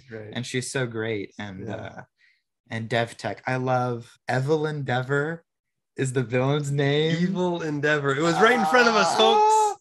It's so good. And Redbird always does that. He always has that kind of, you know, that wink and nudge with these Pixar movies. Syndrome even has that too. Hero syndrome is someone who's pretending to be a hero, even though they're not. It's great. I love Incredibles 2. Yeah. The effects of the film and the techniques used are incredible. Absolutely. An apt word to describe the film. My number 11 is Brave. Wow. Yeah. So it almost made my top 10. Hi, Brave. Indeed. It was almost in my top 10. It was so close. This movie, I feel, is unlike any princess film. I totally disagree. It is to me, the Disney princess film has never fully explored the princess queen dynamic in such a way. We've had princess king dynamic, and we've had you know, you mean like mother-daughter stuff. Yeah, that's what I'm talking about. All the stuff with Merida and Eleanor in this is so good. The casting is excellent. Emma Thompson is phenomenal as Eleanor. Like you mentioned, the Scottish medieval aesthetic is just, I feel, perfect. The music, Scottish music that they use is so, it's just has this unique feel. Whereas I feel like the Disney princess movies all kind of feel like similar fairy tale-y, like no specific time or place. You know? Right. It's very fantasy. Exactly. This is much more grounded. This has a much more grounded feel. It's all authentic Scottish history where they're adding in this fantastical elements. Right, which is still congruent with the Scottish roots. Exactly. Right? Yes. It's all based in Scottish mythology and all that. And the witch, you know, who, again, love Boo. If you big know, Boo fan. If you know the Pixar theory, love Boo from Monsters Inc. Brave is like the linchpin of the Pixar theory, pretty much. So, and I'm a huge fan of that whole thing. So that's tons of fun. But just as a story, it works super well. It's fun to watch, exciting and energetic, kind of scary. It's probably one of the scarier, I would say maybe the scariest Pixar film, actually. Yeah. It gets really intense. The stuff with Mordu at the end, really exciting sequences. You know, her just shooting her bow, riding her horse. All that is so much fun. The brothers have a great role. I really like them. I'm glad there's not a Brave 2, because then it'd be about three brothers, triplets. That could be fun if they're older, though. They're like warriors now, you know? She's taught them all how to use a bow. And have to fight, you know, someone. The Three Kings. Three Kings, it would be called. So, yeah, the cast is great. The music. I just really like the story of a mother-daughter connection, which is, again, just rare in film. I feel like there's not a ton of, it's usually a father-son story, and so it was really cool to see that. I think it was unique, and she has such a unique character design. The hair is of course a huge thing, how they animated that and everything, and just great lessons are learned, I feel like, in this movie. The character arcs are really great. I really feel the emotional connection with them at the end. And yeah, it's just tons of fun. The queen turning into the bear and having to deal with that whole situation is a lot of fun. A lot of funny moments in it too, mixed in with the emotion and the drama. And it's just really well shot and lit and everything. I think it's just so well done on every level. It is. So, great score, great soundtrack. Yeah. So what's your 11? My 11 is Toy Story 2. Really? Okay. So didn't quite make your top 10. Didn't quite make the top 10. Gotcha. But you're a big fan of this movie. I am a big fan of Toy Story 2. I thought you liked this one more than some of the other Toy Story sequels, actually. No, I think it's shaky with the Toy Story movies, because ranking those movies, I feel, is almost different than compared to other Pixar movies, you know? Sure. It's odd, but Toy Story 2, I really like. Yeah. It has a lot of strengths, but it does a thing that some sequels do that I don't necessarily not like, Yeah. But it's this kind of dispersal of characters Mm-hmm. where Woody's no longer with Buzz. Yeah. Characters are kind of just divided. Right. They do this in Empire. They do this in a bunch of different sequels. And to me, it feels like you take the strength of Woody and Buzz's relationship and their chemistry and how they work as a team really well together. And yet that's missing throughout the whole movie. Sure. So we get some great Buzz stuff. We get some great Lightyear lore. And he kind of steps up as a leader to the group, which comes back later in a more impactful way in 3. Sure. But this is really very focused on Woody. Right. Very focused on his arc and his dilemma. Yeah. And his fear of losing Andy. And to me, all of this builds and makes Toy Story 3 all the better for it. Gotcha. I love Jessie. This movie's very Jessie heavy. When She Loved Me, the whole sequence is terrific. Yes. I love Sarah McLachlan. I love Al as a villain. Al from Al's Toy Barn. This one has cool. Two great villains. Stinky Pete is a good villain. He is. A little one-dimensional, but understandable. He has a great motivation. Understandable motives. Yeah. I mean, that's Toy Story 2, man. Okay. I like it a lot. We'll talk about it more when I get to it. Yeah. So now we're in our top 10. These are the top 10 Pixar films in our list. My number 10 is The Good Dinosaur.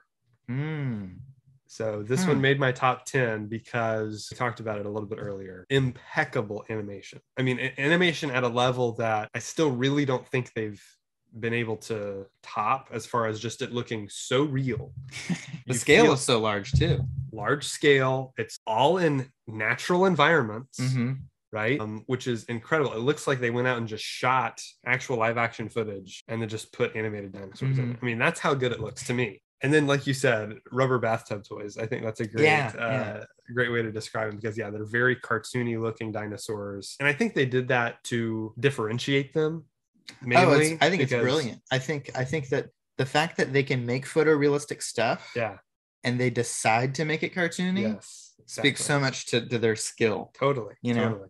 Yeah, that you're able to differentiate each character very easily through just the way they look. And it's great visual storytelling. You don't need any dialogue to understand this film. It's one of those movies. It has a great journey quest kind of that Arlo goes on with Spot. Look, the reason I like this movie so much is because it's a Western. I'll just come out and say it. I'm a huge fan of the Western genre. They do such a good job of taking you on this journey as if this lonely farm boy was caught up in this quest. And he meets all these crazy cowboys and outlaws, and there's these stampedes. He gets caught up. I mean, it's literally a Western. I mean, it's just told in the Pixar style, and it's so unique and fun. We mentioned Sam Elliott and the supporting cast. They're all great.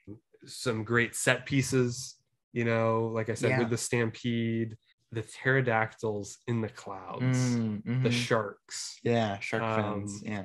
It was so cool. I got to rewatch this one as well. And it just was visually stunning. And emotional story about him growing up and finding his place, making his mark. That's what the whole film is really about. And the loss of his father is, of course, a big moment. Maybe it doesn't hit as hard emotionally as some other Pixar deaths, but the ending, because you don't spend a lot of time with his dad, him and his dad, but the ending when Spot finds his new family and has to say goodbye to Arlo, that is what gets me every time. It's so well done because they've gone on this huge journey together. Like you said, they hate each other to begin with. They don't want anything to do with each other. They end up having to rely on each other, care so much about each other that it makes that moment really difficult. But then when he gets back home and the journey's over, it's such a triumphant ending. I feel courage. It's courage is what Arlo learns in this movie. Courage and bravery. The courage from a Spot who has too much courage and is too active. And is it too? He has to settle down. He has to be more timid and cautious with things. Right. That's a good lesson they learn from. They kind of learn from each other. Also, Arlo's siblings, I think, are really interesting. They're great and are often overlooked. They have kind of the traits of either of their parent, and Arlo's very much in the middle. Right.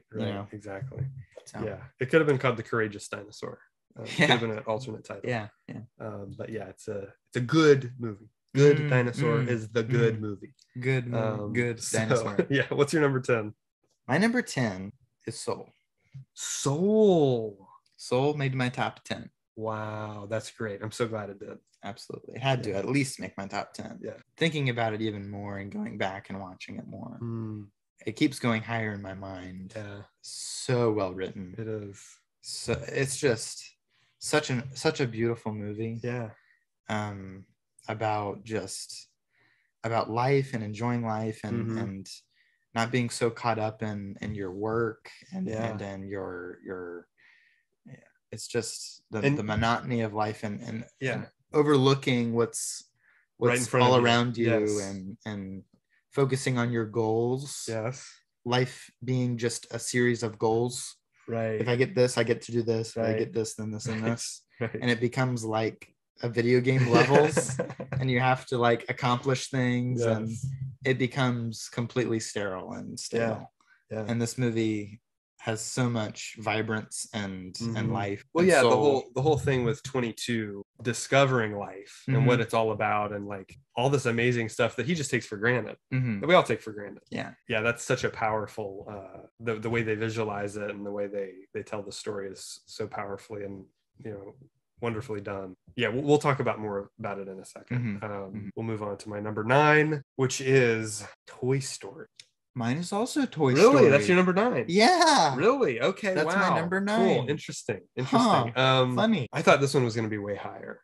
But reassessing and re-looking at all of it, it's hard to say. This is my least favorite Toy Story movie. I mean, but just looking at the thing is they get better. That's the thing. It's like you look at all of them and you see how the characters progress and where they end up going and what they end up doing and how they tell these stories and just on a visual level, not just the animation. I mean, obviously the animation it's the first Pixar movie. It's the first fully 3D animated film ever made. Yeah, it's an incredible, groundbreaking moment in cinema. But there's nothing negative to say about it. I mean, it's really, to me, I think there is. To me, it's like the original Star Wars. It's like criticizing that almost. It's like this groundbreaking moment that was so new and unique and different. And that set up the studio, which, by the way, George Lucas created Pixar. I know. Not a lot of people know that. Lucasfilm thing. All goes back to George. It's just one of those movies that I can watch anytime. Always have fun watching it. Funny, enjoyable, emotional, engaging, entertaining, well-paced, great music. We got to talk about Randy Newman. We haven't talked about him yet. The voice of Pixar. He's a genius songwriter. And sometimes it's just very simple. That's the thing about Randy Newman. It's absurdly simple. It's almost funny how simple it's almost is. It's almost too simple. Like when you if he had come to you with that idea, you'd be like, no, Randy, that's too simple. Randy, we're making a bug movie. Right. It's about bugs. Right. Write us a song. Right. Once a bug, just a bug. Just a bug. It's like Randy, really? Are you actually writing or are you just like playing? It's like he just came up with that off the top of his head, but it's so iconic. What's so great about Randy Newman is he's a kid. Totally. He has the mind of a child. Totally. That's what's great about all these directors too. All these storytellers are that way. They can tap into that childlike, just simple but wonderful kind of thing that they just have. Yeah. And so, the original Toy Story, perfect buddy film. It's Woody's arc, is great. I mean, to me, all the Toy Story films are about Woody, especially when you look at them all in context now. Yeah. I mean, Buzz has a great role, and he's essential part of the Toy Stories, but it's all Woody to me. It's Woody's journey of jealousy, interesting, and learning about how to have the role that he had, which is this leadership role in this room, but now make room for a new toy, and learning a favorite toy, which has never happened to Woody before. Exactly. It's a big learning curve for him. Yeah, it's easy to say once you're in a position of sort of privilege, right? That I don't really care that I'm the favorite toy. Right. It doesn't really matter to me. Exactly. But once it's taken away from you, you're like, I am angry and I hate this. Exactly. Yeah. It's true. It's true. He's kind of the villain of the movie. In a way he is. Yeah. But that's what's great is they have to work together. And, after this huge mistake Woody makes, I mean, just a bad decision he makes of throwing him out the window. Having to get him back, realizing that was wrong, having to get him back and everything, and the whole journey they go on in Sid's room, those iconic moments of all those creepy toys crawling out that scarred me for life. Oh yeah, they're cannibals. Yeah, right. Yeah, use your karate chop action. So quotable. I saw someone talk about Toy Story and they're like, now I have to talk to my kid about what cannibals are. Right, exactly. That's funny. Exactly. So yeah, Sid is a great bad guy. The whole gang, I mean, Rex and Ham and Potato Head, the voice cast is great.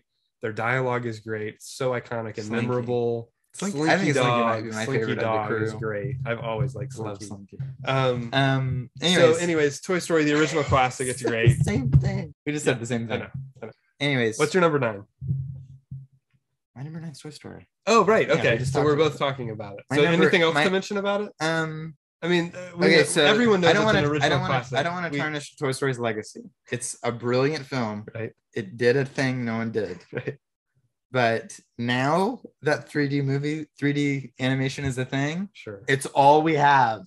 And we have no 2D stuff anymore. It is sad. Since 2011, Disney hasn't made a 2D animated. Yeah, you're right. 2011 was Winnie the Pooh. Why? Yeah, it's kind of disappointing. It is. I agree. There should be room for both, and that's something that it did. That was. I don't think it intended to do at all. I don't think so either. No, it was just they were just trying to push the technology forward and do this new thing, and they did, and it worked. And the only trouble is how we handle the technology we're given. Correct. It's been overused. At this point, we're completely oversaturated. It's every animated film. It's not just Pixar. It's Disney. It's DreamWorks. It's Skydance. Sony. Blue Sky. Everyone. Yeah, and people have done amazing things with it. Like Into the Spider-Verse. Right. Took that idea and totally did something completely different. That they did something unique with it, and it doesn't look like every other 3D animated film. Right. So. Except for DreamWorks, most of those 3D animated movies look the same. Exactly. I guess a negative you could put on it, but again, it's not the movie's fault. No, it's everyone else's fault. Yeah, it's just it's the way they used it. Yeah. Anyways, so number 8. Yeah, your 8 or my 8? Well, I've been going first. You just did your 9, and then you said your 9. It was the same, so you can do your. Okay, 8. So my number 8 is A Bug's Life. Okay. A Bug's Life. It is genius. It is a movie I can always watch and never get tired of. It's one of these movies that has so much going on under the surface that I never caught until I got older. The whole power of the majority thing, it kind of gets very political when Hopper's talking about those ants outnumber us 100 to 1. If they found that out, there goes our way of life. It's very political and has a great message about ingenuity. Flick is an inventor. He doesn't give up on that, even when he's derided for it. It's Seven Samurai. I mean, it's totally that whole idea of a ragtag group was brought together and they don't really know what they're doing, but they're going to stand up to these, this bigger force that they've got to defend this town. And it's exactly Seven Samurai. Yeah, it's literally a remake, which has been done 100 million. Magnificent times, Seven has done it. I'm sure Seven Samurai wasn't the first to tell that story. I think it. Well, I don't know. On film, I'm pretty sure. On film, but, sure. Yeah, I'm sure that was around, but. Yeah, that whole idea, again, the Randy Newman music is great. Voice cast is excellent, very quotable, very fun, fast-paced. Just thoroughly enjoyable. We talked about it a little bit already. I like A Bug's Life a lot. Go for your number 8. My number 8 is Toy Story 4. Okay, interesting. So you've got the Toy Story movies all over the place. Interesting. Okay, cool. So Toy Story 4, what do you think about it? Toy Story 4 is maybe the best looking Pixar movie we've ever had. It is like on another level compared to anything else. Yeah, it's up there with Good Dinosaur as far as visual, just like incredible looking. Just cinematography, exactly. Not even so far as just making it look real, but making it look cinematic in the way that they use the focus and the lenses and like all the that lighting stuff. is incredible. The lighting, it's on another level. They've really taken this is an example of taking 3D animation and taking all the right lessons from it. Yep. And advancing the technology while using it in a way that's going to tell the best story you can. Right. Exactly. They utilize so many live action camera techniques in this movie. Yeah. It's really awesome and impressive. It's incredible. And anyways, just beyond technically, the story is great. Which great. None of us were expecting. We were all expecting this to be a Toy Story 4. What? Well, it's over. Yeah. These 3 movies were all about Andy. Right. And now you're doing another one. We don't care about Bonnie. Right. You know? Yeah. That's true. That's what we were going into the movie expecting. It's true. And it's a Woody movie. Yeah. I think honestly, you could have called this movie Woody. Right. And it'd be all the better for it. Yeah. Bo Peep comes back, and I love Bo Peep. She's super cool and fun. The cold open with Bo Peep is great. Oh man, another terrific Pixar opening. So good. That's emotional and intense. Yeah. And the rain looks unlike any other rain I've ever seen in an animated film. Right. It is really something special. It is. I was taken aback at how much I enjoyed it. My only criticism is I think Buzz is used oddly. I understand what we're going with for Buzz. Sure. But it seems kind of unnecessary to me. If it had just been Woody and Forky, I'd have been totally fine with it. Most of it is. I know most of the movie is. Yeah. But if it had been like Woody gets lost completely for the whole movie, and it's just like him and Forky mostly, and the antique shop and whatever, the rest of the cast is kind of just there. Back in the RV. They're more important in the beginning of the movie. Right. They have more to say, I think, there. Yeah. But yeah, this is a Woody movie. This is about Woody deciding that there's more to life than just being a toy, having a kid. Yes. You can now give that life experience Woody has to other toys and to other kids. Right. And that's really cool. That is cool. That is the perfect finale to Toy Story, I think. I agree. Is Woody learning to give other toys and other kids toy stories of their own, you know? Yeah. So I like it a lot. Good. My number 7 is Toy Story 2.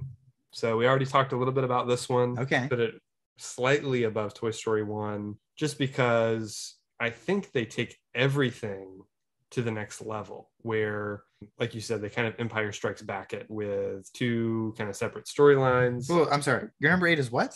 My number 8 is A Bug's Life. My number 7 is Toy Story 2. Oh, okay. So Toy Story 2, for all the reasons you said, you know, it has those 2 storylines. We get a little bit more into Woody. Again, this is another thing where I'm like, this is Woody's story, because the movie opens with that great Buzz sequence, right? The video game, which is excellent. Rex has the best arc in this. He finally defeats Zurg. Rex is great. Yeah, like Rex's whole thing. Wallace Shawn is great as Rex. But Woody finds out who he is. I mean, he finds out where he came from, right? Yeah.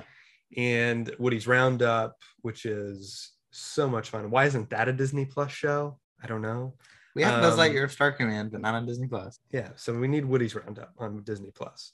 So his whole thing of finding out he's this highly collectible vintage toy who can spend the rest of his days being admired by thousands of people in this museum in Japan, with the whole Roundup gang who he meets. Of course, Jesse's backstory we mentioned is great. Stinky Pete is a great villain. Bullseye's a great sidekick. And all the merchandise there is great. And I love the show was canceled and all that. Yeah, all that. So much fun. I love Buzz's tough love to Woody. Yeah, it's You're great. Spend the rest of your life behind glass. Right. Some life. Right. It's great. It's great because, he tells him what Woody told Buzz in the first film, that Woody's now forgotten because he's caught up in this whole idea of, I'm this great toy now. And Buzz is like, no, you're not going to be loved by a kid. That's the only life worth living. You know, it's great. Buzz's whole journey of finding Woody and all the antics there, and crossing the street, that sequence, and inside Al's Toy Barn, he meets the other Buzz, the Barbie, and all that stuff was really well done and very super fun, funny. It's a little bit like Soul in some ways, because it's kind of about a character who finds that he has value, but not in the way he thinks he should be valued. He does actually, because so Woody initially in the movie doesn't feel worthless. He's happy generally. Yeah, right. But the whole inciting incident is he gets ripped. He gets ripped and is now in fear of being forgotten. Right. He's like, I'm going to go to the garage sale, or I'm going to get thrown out. I need to get the thing, just like how Joe and Soul needs to get the thing. Yeah. And now Woody's being told monetarily, you are valuable. You have value. Correct. But and he's starting to see that as his new purpose. Right. Is that's how I'm valuable now. I'm not useful to Andy anymore. Yes. You know. And then it's through Buzz and Joe through 22 that he realizes the value of the journey he's been through and his purpose. And I just thought it was interesting. It is very interesting. Parallel. Yeah, it's good. It's a great story. Again, the emotional Jesse moment with Emily, the final sequence at the airport, to me has always been one of the most fun, exciting Pixar sequences ever. The whole idea of toys figuring out how to drive a car. Yeah. The Pizza Planet truck, which comes back. Him getting on Bullseye and just riding to catch Jesse. Yeah. I mean, that is just such an exciting sequence. Yeah. What's a cowboy without his hat? Yeah. You know, I mean, Pixar you have to trust me, Jesse. Yeah, right. Oh man, it's so fun. Pixar does such a great job with kid fan service. Yes. And that as a kid, I always wondered, where does my luggage go? Right. What is all that room? What does that room look like? Exactly. And the idea that it's this conveyor belt factory of all these like interconnected. Like, that's such a cool idea. It is such a cool idea. You know, as a kid, you want to know all that stuff. And again, as a kid playing with toys, you think about like, okay, if this toy was alive and got out into the world, he'd and jump on that. How would he get up climb here up on my bed and yeah. Man, it's just so. It's just fantasy. Right? It is. It's just pure fantasy. Like I said, kid fan service. So that was my number 7, right? So what is your number 7? My number 7 is Luca. Wow, you have this one way high. High praise for Luca. Very high. Okay, so let's get into the depths. Luca has the with depths. Luca. Luca has become one of my most comforting films. Okay, that's great. When I watch Luca, I am instantly put at ease. Right. It's very calming. So relaxing, like just cool, chill. Just so funny. And very funny. It's a very witty movie. It has a very witty sense of humor. It does. It's just so cool to watch. And visually, the characters' designs are terrific. I like what they did with the sea monster. Strong silhouettes and just big eyes and big personalities. Or no eyes with Massimo. Or no eyes, yes. Eyebrows and a mustache is this whole face. I love it. So good. It's so cute looking. Yeah. It feels so small. Yeah. It's very small and it's very hometown. It's literally like a little tiny plaza. Yeah, the locations, the whole movie. There are like maybe 5 locations. It's really one. There's the little tree over here they go to. There's the little plaza with the fountain, and then there's the sea, and then I guess they have that triathlon thing, which I like the triathlon sequence a lot. Yeah, the most it's the kind of tension that comes from the movie is this. They're building. Don't let them know we're sea monsters, and it's fun. Right, it's funny. But they're also building to this triathlon thing. Right. Which you're like, okay, they got to get this Vespa, and has a great villain. Yeah. Has a really fun villain. He's a really nasty kid. I really don't like him. Yeah. You know? Yeah. Very unlikable character. But he's a kid, He is. He is a kid. Yeah, but I'm just saying, I really don't like him. Yeah, he has such a big ego. Definitely. And thinks so highly of himself. Correct. It's so great. Right. So much fun to watch. Yeah. So visually great. Animation's great. Movie. Such an easy movie. Yeah, I agree. Yeah. It's fun. Power of friendship. Power of friendship. There's nothing like it, man. Yeah. My number 6. Number 6. Soul. Okay. I have Soul at number 6. It was good. Yeah. It was always up really high. Yeah.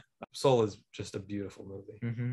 So meaningful. I mean, just the deep, themes that we've already discussed.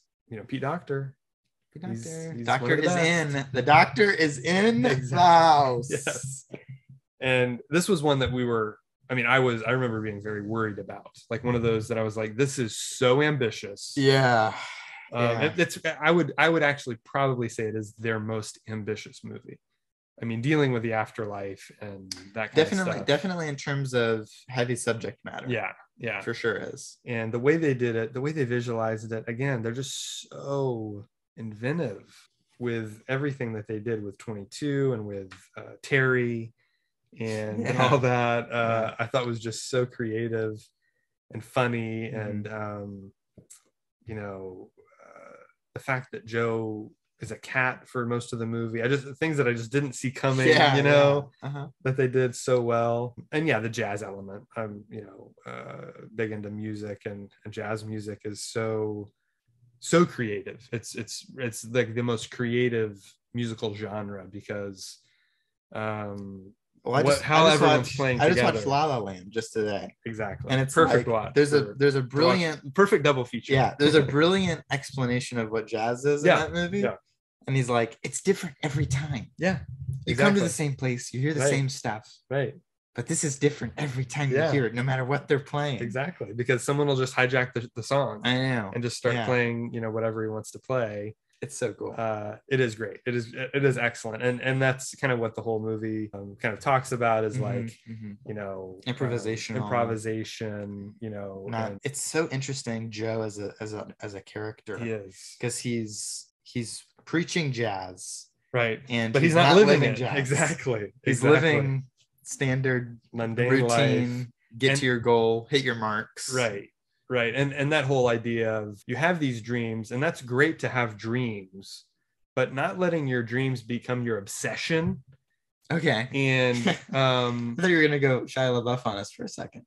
Don't let your dreams just be dreams. Well, that's in it too, but I feel like the movie is talking more about how he's kind of so obsessed with making it big, ambition, that he's missing out on his teaching life, his teaching career of investing in these kids, and everything that he has going for him. His barber, who he never talks to about like his life and the barber's life, and he's always just about jazz, his dreams of what he wants to do. And it's just great. That's so cool. Him getting his dream, him getting his goal, and that not being the end of the movie. Like I've heard Jamie Foxx, who plays Joe Gardner in the film, talk about that. He's like, that would have been the end of the movie in most movies. It's like about, just getting to your dreams and accomplishing your goals. But that's not what this movie is. It's that's not what life is about. It's about living life for the moment and not missing out on what you have in front of you. So it's just great. It's just a great digital jazz, man. Great voice cast too in Soul that I really like. I mentioned Jamie Foxx, but Tina. I was leery when I heard Jamie Foxx was going to be in it. He's such a I don't like the idea of, I guess that's not true because they all have big name actors in them, but when Chris Pratt and Tom Holland were cast in Onward, I'm like, here we go, all the big guys are going to be in all the Pixar movies, and they did a terrific job. What's your number 6? My number 6 is Finding Nemo.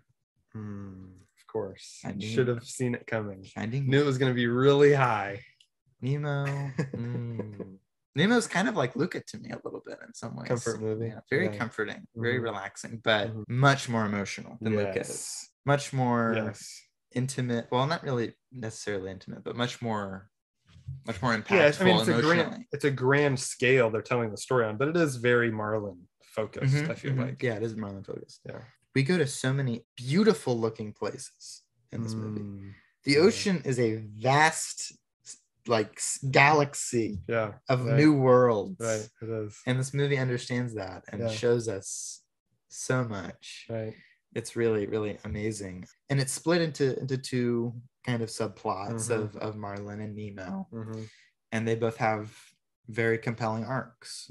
Is kind of overcoming your own disability and being able to have confidence in yourself and be able to, because he's been held back right for so long. It kind of goes hand in hand with Marlon's arc, which is to rely on other people and trust those you love, and it's very cool. It's such a good movie, and it's so much fun to watch.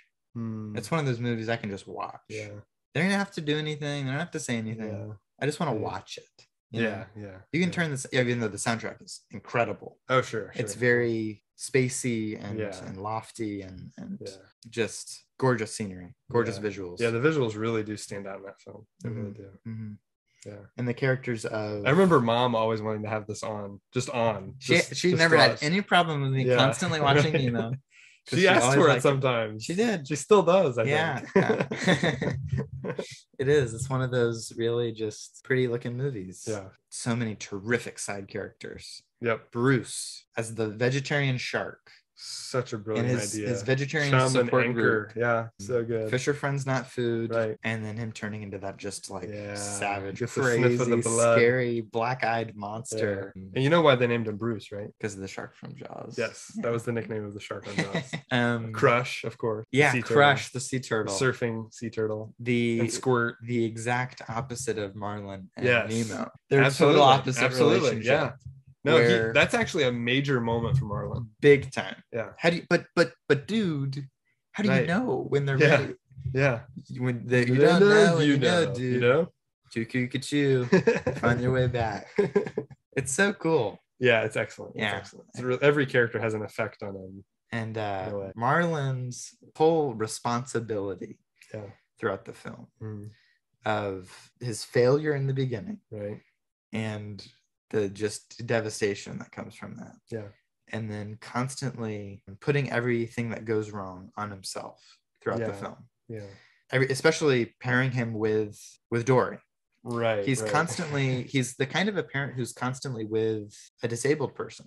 Yeah. And he's constantly having to deal with them and to not be so overprotective and fearful over them. Right. And to kind of allow them to trust themselves and to do their own stuff. And him being with Dory specifically teaches him a lot about being with Nemo. Sure. I think it's really important that it was Dory that he was stuck with the whole time. And when Dory gets hurt in the jellyfish thing, he's just devastated. And he's almost like about to lose it. And she's okay. And she's playing around. Right. And then he has that great sea turtle moment. Yeah. It's just culminates in this really cool, emotional, well-rounded story that doesn't feel its length, even though it's not really very long. Right. Every scene is important in that movie. Everything comes back and matters. And the tank gang we talked about. Yes. Willem Dafoe in a Pixar movie is such a cool thing. It is. So I love it. I love Nemo. Yep, it's another great buddy movie. Like a lot of them are buddy movies. That's kind of the Pixar formula, if you will. On to number 5, Up. Whoa. Yep. Up made the top 5. Up is up there. Up is all the way up there because it's just great. We did. We're gonna keep making it. It's so good. Like you said, the opening 10 minutes alone would have been the best. And it would have been their best short. But what's great about that is Carl and Ellie kind of turning Carl into this wilderness explorer in a way. Yeah, more outgoing, outgoing, adventurous person. She was that. He very much was not that. Their relationship is just great. I also really am a huge fan of classic adventure. Like, definitely very indie. Indiana Jones, Rocketeer, The Phantom, The Shadow, Sky Captain, The Mummy.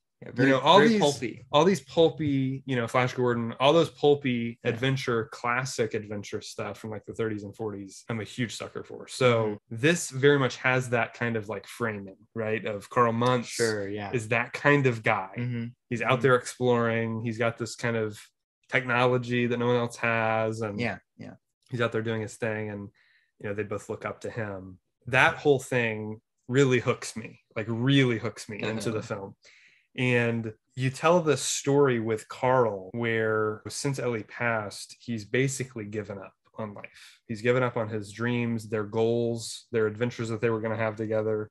He doesn't want to have anything to do with it anymore. And comes Russell, right? And Russell is the catalyst through which he can now have those adventures that he never got to have. Right.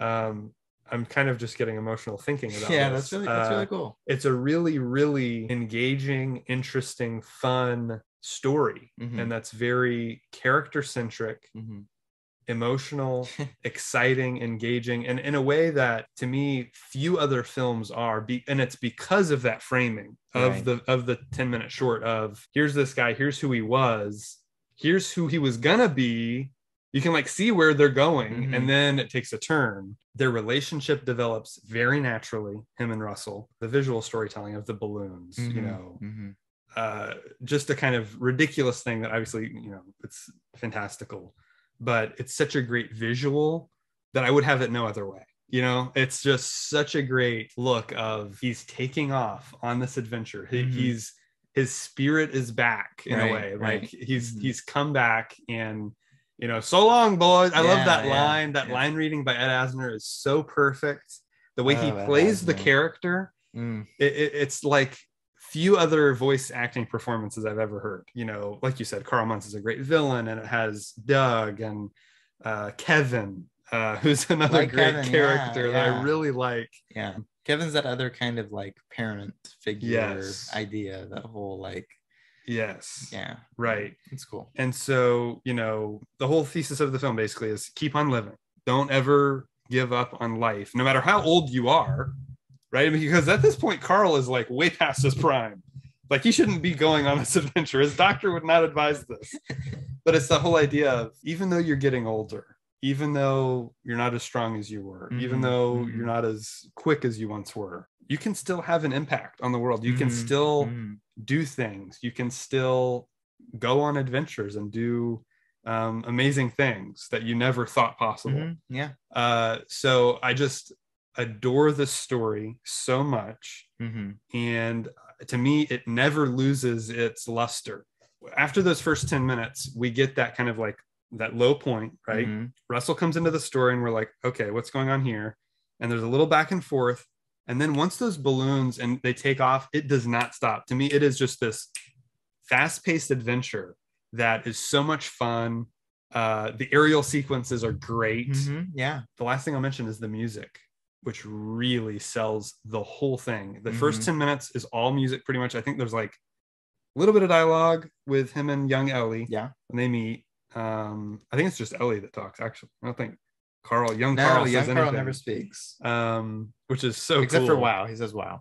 Right. That's right. But that music by Giacchino, he just nails it and creates one of the most moving, emotional movie scores I think maybe ever produced. I mean, it's truly it's truly on that level for me. I know.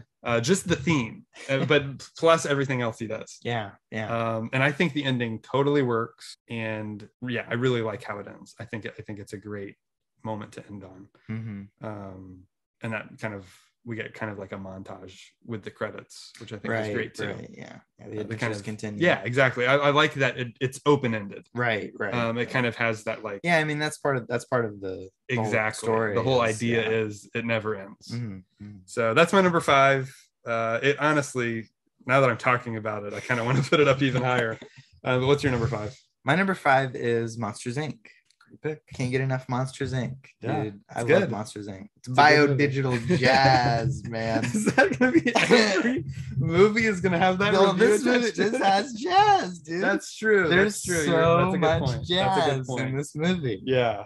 Other than Soul, other than Soul, this is the most jazz-filled Pixar movie. So that's the last time I'll make the bio-digital jazz joke. But most people don't even know what that is. You're going, what is he even talking about? Watch Tron Legacy, you'll get it. Tron Legacy is great. Yeah. Okay, so Monsters Inc. Yeah. Another one I've seen countless times. Is so funny. The comedy of the movie is so well timed. Yes. Mike is such a great comedian throughout the film. Totally. His jokes always land. Yeah. Everything is so, his visual comedy and his physical stuff is always great. Yes. And Sully is this big monster bear who has the heart of a kitten. Yes. He really does. He has the heart of a kitten. And Mike has such a short temper. Right. And them kind of living and working together is so much fun. They're the perfect buddy pair. Totally they really complete each other. I think, honestly, they work better than Woz and Buddy. Or Woz and Buddy. Yeah, I mean, wow. Woody, Woz and Buddy. So this is your own alternate reality, like the dark mirror dimension version of Woody and Buzz. Yes. Interesting. Okay. Woz and Buddy. Yes. Buzz and Woody. I prefer Mike and Sully. Right. And this movie is really about Boo Mm. and Sully and the way Boo. she has an effect on both of them, right, their relationship. Right. Changes their whole world, their Right. whole perspective on their lives and their livelihoods and what everything even is, you know. Yeah. It's very emotional in that sense. Again, the music is spectacular. Yeah, it's good stuff. The world building is so interesting too. It's such a great silly idea. It is. For as funny as a movie as it is, it has really scary, frightening moments. And we talked about Randall and how Randall's great. Yes. Randall has his own foil in the form of Fungus. I love Fungus. Right. Yeah. Oh, yeah. Fungus is like anti-Mike. Totally. Where he has like many eyes. Right. And he's small and like Mike is. Yeah. He's a primary color. It's great. He's just like nervous all the time. He's the total opposite of Mike. Yeah. Mike is all confidence, all suave. Right. Fungus is all skill and technicality. Right. And he has no confidence. Totally. It's great. It's great. And then Randall's the opposite of super skinny, super opposite slick. Of Sully. Yeah, they're both super conniving. Yeah, I never picked up on that. Very selfish. Right. Yeah, they're black mirrors of each other. Yep. But, I love Monsters Inc. Good. That's a good number 5. My number 4 is Toy Story 3. Okay. Super exciting. How are they going to close this trilogy? And saw it in the theater. Vividly remember seeing it. Pure joy of that opening scene, of seeing what Andy's seeing in his head, basically. Yeah. While he's playing with these toys. Yeah. It was so much fun to see. I could watch a whole movie that way. Going from that to Andy's grown up. I think he was the same age I was, because I was 18. I was 18 when it came out. Yeah. That whole connection I had to Andy and these characters that I had grown up with made this one of the most emotional Pixar films. It is. That I'd ever seen. I think it's definitely the most emotional, and still is, because it really hits it home in a big way at the end. When he gives his toys to Bonnie. Right. And that sequence is just excellent. But everything in the middle, works really well too. It's a prison break film. It's basically The Great Escape with toys. Yeah. And they do such a great job with that. They do such a great job with Lotso and making you like Lotso in the beginning. He's a very warm, cuddly character. He has a very sympathetic story. Voiced by Ned Beatty. The great Otis from Superman, the original Superman. Great actor. Yeah, he's got a great backstory. You're right. I mean, it is super tragic what happened to him and Big Baby. Chuckles, is that the clown's name? Chuckles, that's right. Chuckles. Yeah, voiced by Bud Lucky. Yeah. Who's great. Terrific. He kind of, you find out, rules this daycare with an iron fist. As the toys have been. Can I just say, daycare is a sad, lonely place for washed up old toys who have no owner. It's awful. It's a perfect location for a Toy Story movie. Yes. I was really glad they came up with that idea. That was such a unique location. I loved seeing the toy store in Toy Story 2, right? Yeah, so I mean, the places you expect to see toys is a bedroom, kid's bedroom, a toy store, and now a daycare. So yeah, it was really fun to see all that, all the new characters. I really liked Ken, Michael Keaton. Again, they brought him back from Cars to Kicks. Now he's Ken, a totally different character, and totally different, unrecognizable as Ken. He does such a good job in that role. Again, just the storytelling, the dialogue, the music, it all works together flawlessly in this movie. There's not a single thing I would change. Of course, huge moment when they're in the incinerator. I mean, just such a gut-wrenching, dramatic moment, so gripping, good. Yeah. And then I love that the claw saves them. I love that the LGMs it all comes full circle, are right there with the claw. And yeah, it was just a great moment. They do a great job with each character. I feel like, again, it's very much Woody's story, but Buzz has, Spanish mode, which is fun. Yep. Yeah. His relationship. That's an interesting theme throughout Buzz, is like communication and language and the way that he perceives things and speaks and behaves with other people. It's true. Yeah. He's always learning. I mean, he's like still a kind of a young toy. Like we forget that Woody's been around since the 50s, right? And Buzz has been around for like 5-10 years. But yeah, the whole movie is just that theme of letting go, growing up. Toys, it's okay. It's the Toy Story. To me, this is the Toy Story. Right. It's okay to move on, and it's okay to experience new things. They're with a new owner now, and they have a new bedroom, new toys to interact with. Yeah. Yeah. You know, with Dolly and Trixie and Mr. Pricklepants and I love all of them. I love them. They're all great. All the new characters are excellent, and they're all utilized very well. A great ending. It's a great ending to the trilogy. What's your number 4? My number 4 is Ratatouille. Great. Wow, you have this one way high. It's too. very high. It's almost the top 3. Yeah. First of all, it's a Brad Bird film. Right. So it's terrific. Of course. It's incredibly well directed. The visual language of the camera and the way that it moves in certain positions is really impressive. It's set in a very unique location. Yeah. In Paris, France. Right. But even more unique is its perspective of a rat. Right. Like you take this city of Paris, which in any other film would be this grand, beautiful place where everyone is fancy and you're fancy and whatever. Right. From the perspective of a rat, the most hated creature. Yes. Especially in Paris. Exactly.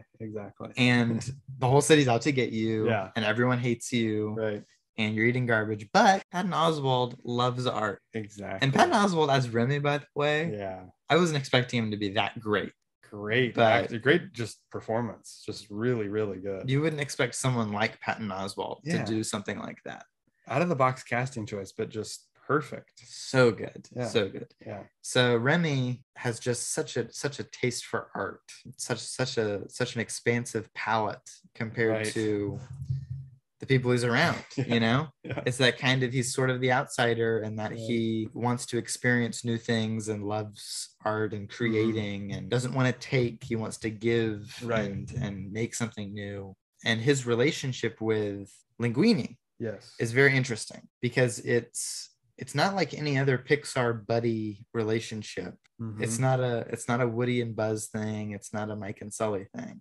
Yeah. It is this symbiotic.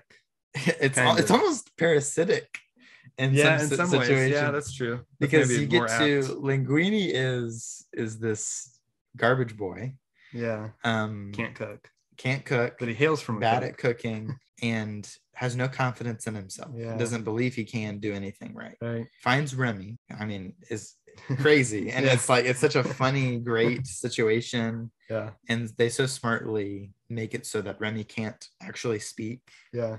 We understand what he's saying, but right. Linguini can't talk to Remy, and Remy can't talk back. You know, exactly. It's great. But yeah, they have this thing where now Remy can make Linguini a good chef, right? And now Remy can create the things he wants to create, and express himself through his food. Yeah, they both get what they want, right? But they don't care about each other. They don't think of each other as people. They think of them as the means to get the thing that I want. Yeah. Right. So once they get it, once Remy has the means to create his art, he doesn't care about what the sous chef is telling him to do. Sure. He doesn't care about his family anymore. Yeah. He cares about Linguini is giving him this ability to create, and he's doing it. Linguini, once he becomes successful, doesn't care about Remy because now I get the things all I wanted. And Colette's there. And Colette's there, and I get Colette. Right. And forget Remy. I don't care about the rat. Yeah. The rat does nothing for me. And then they're both at their lowest point. Right. Remy goes back to his family, learns that humans kill rats all the time, and that they hate rats, and that they're the worst. Right. And if you stay with Linguini, you're probably going to die. Yeah. And Linguini learns, I have no skill. Right. I can't do anything. I'm like, none of this has been me. Yeah. At the end of the movie, he becomes a waiter at his own restaurant. That's right. And that's brilliant because that's totally his skill. Totally. He's great at being with people, and he's great at juggling things. And anyways, it's just a terrific arc that they all go through. And the color and the texture of the food. Oh yeah. I can almost smell this movie. It's so appetizing. Just beautiful movie. One of those food movies, like the movie Chef. John Favreau's movie Chef. Yeah. Or one of my wife's favorites, Julie and Julia. Yeah. I haven't seen that yet.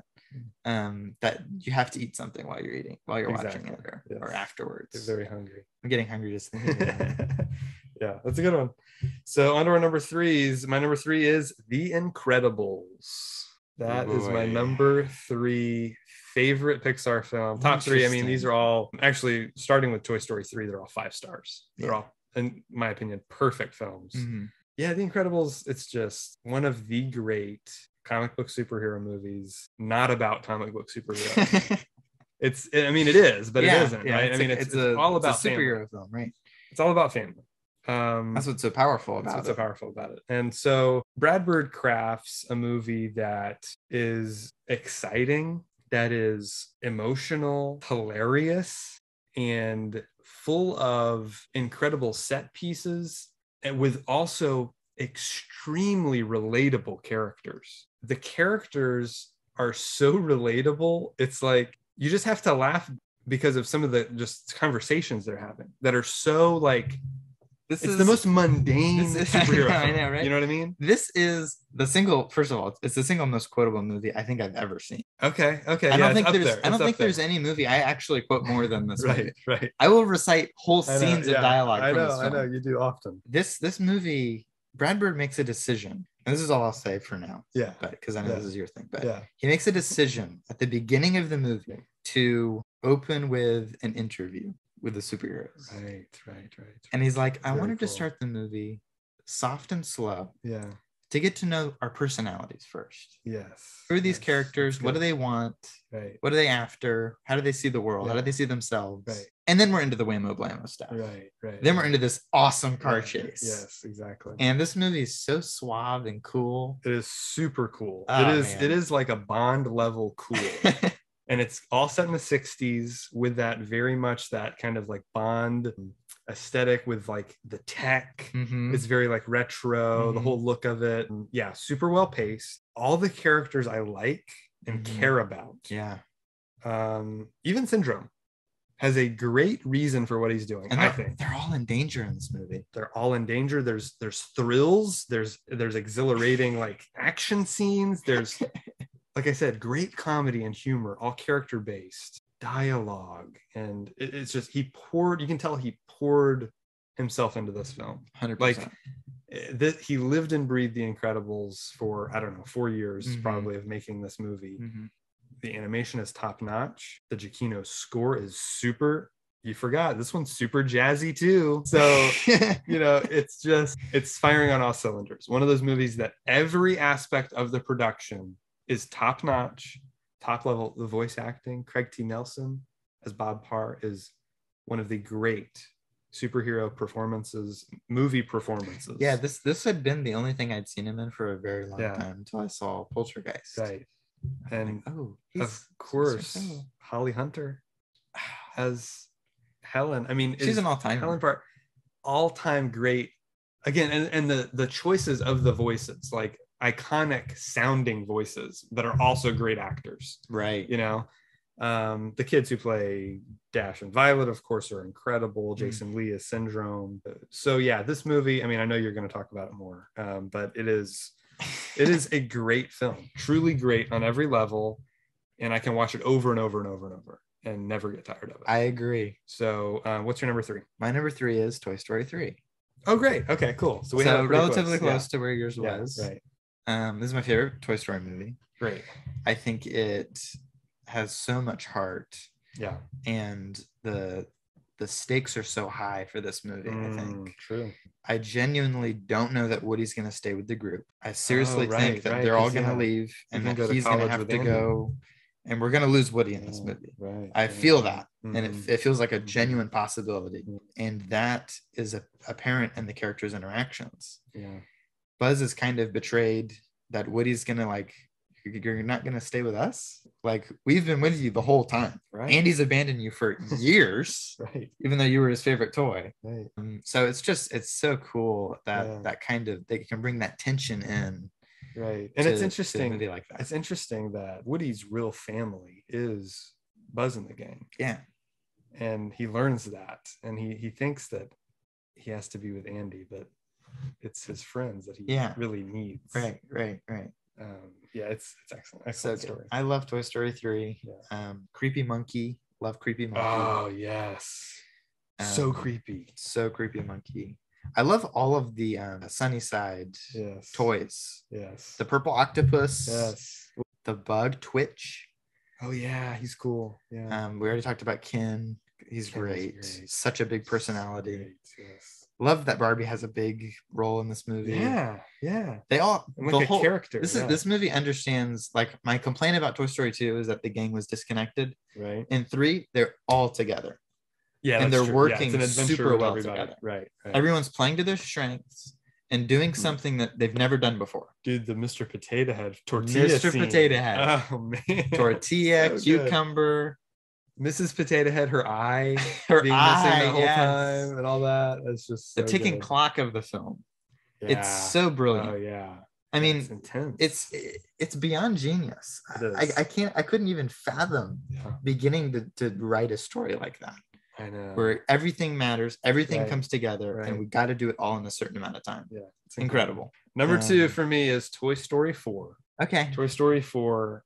I think this is too new for me to put it this high. Yeah, basically on first watch, it was up here because we just talked about Toy Story 3. Perfect film, perfect ending. Didn't need another one. Mm-hmm.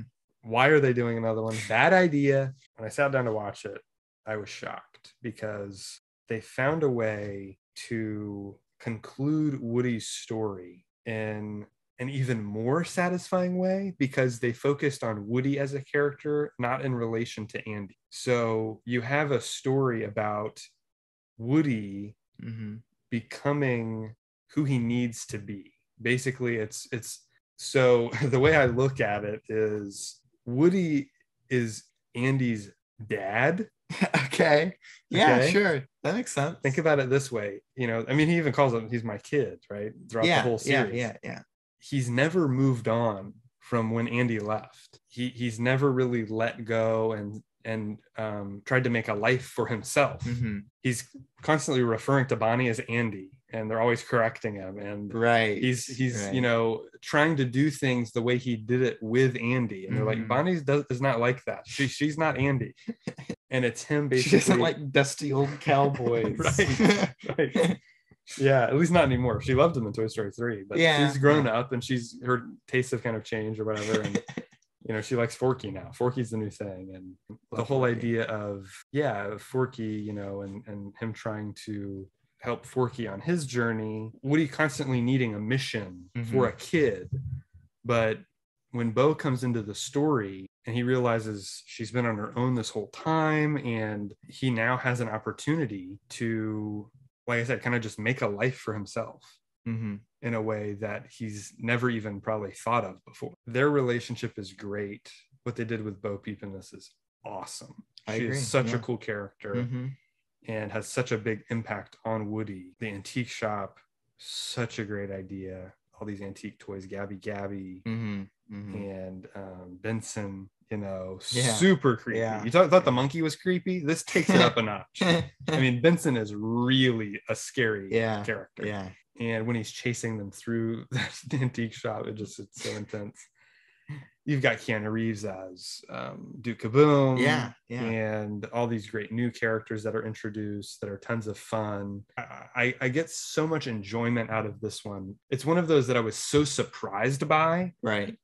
That I had to put it higher just because of the emotional connection, the excitement, we mentioned the animation and the cinematography is stellar. The music, everything. The ending of this, again, I didn't think they could top the ending of 3, and somehow they did.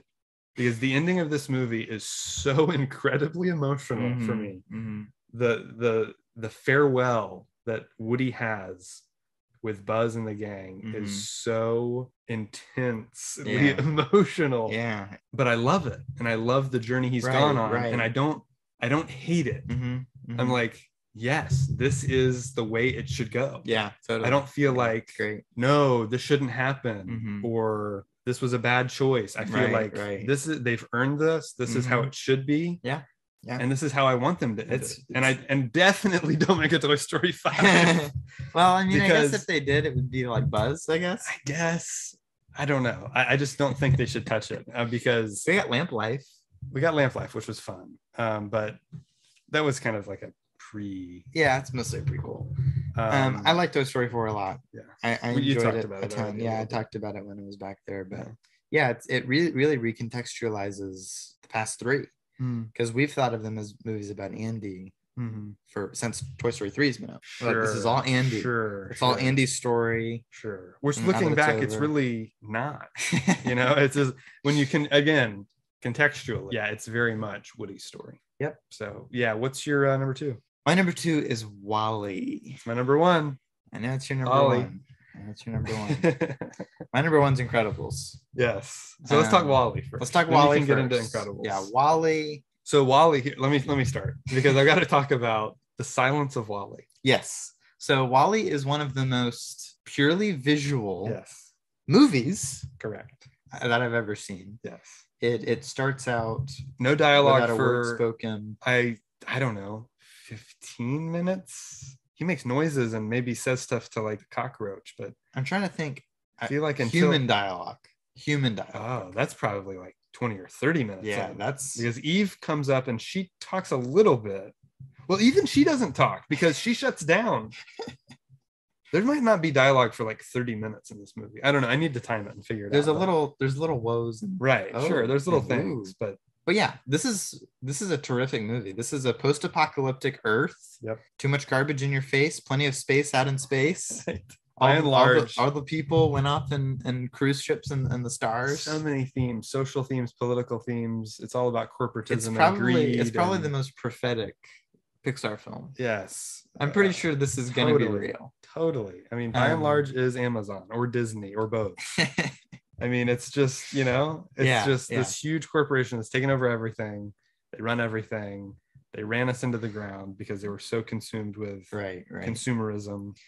And this movie has such a great heart. Such a romantic film. So it's a romance. Yeah, it's definitely it's a sci-fi romance. Yeah, it does what Rocky did with sports films. Exactly. And it did it with sci-fi. Yes. I love the Axiom. The design of the Axiom. Cool design.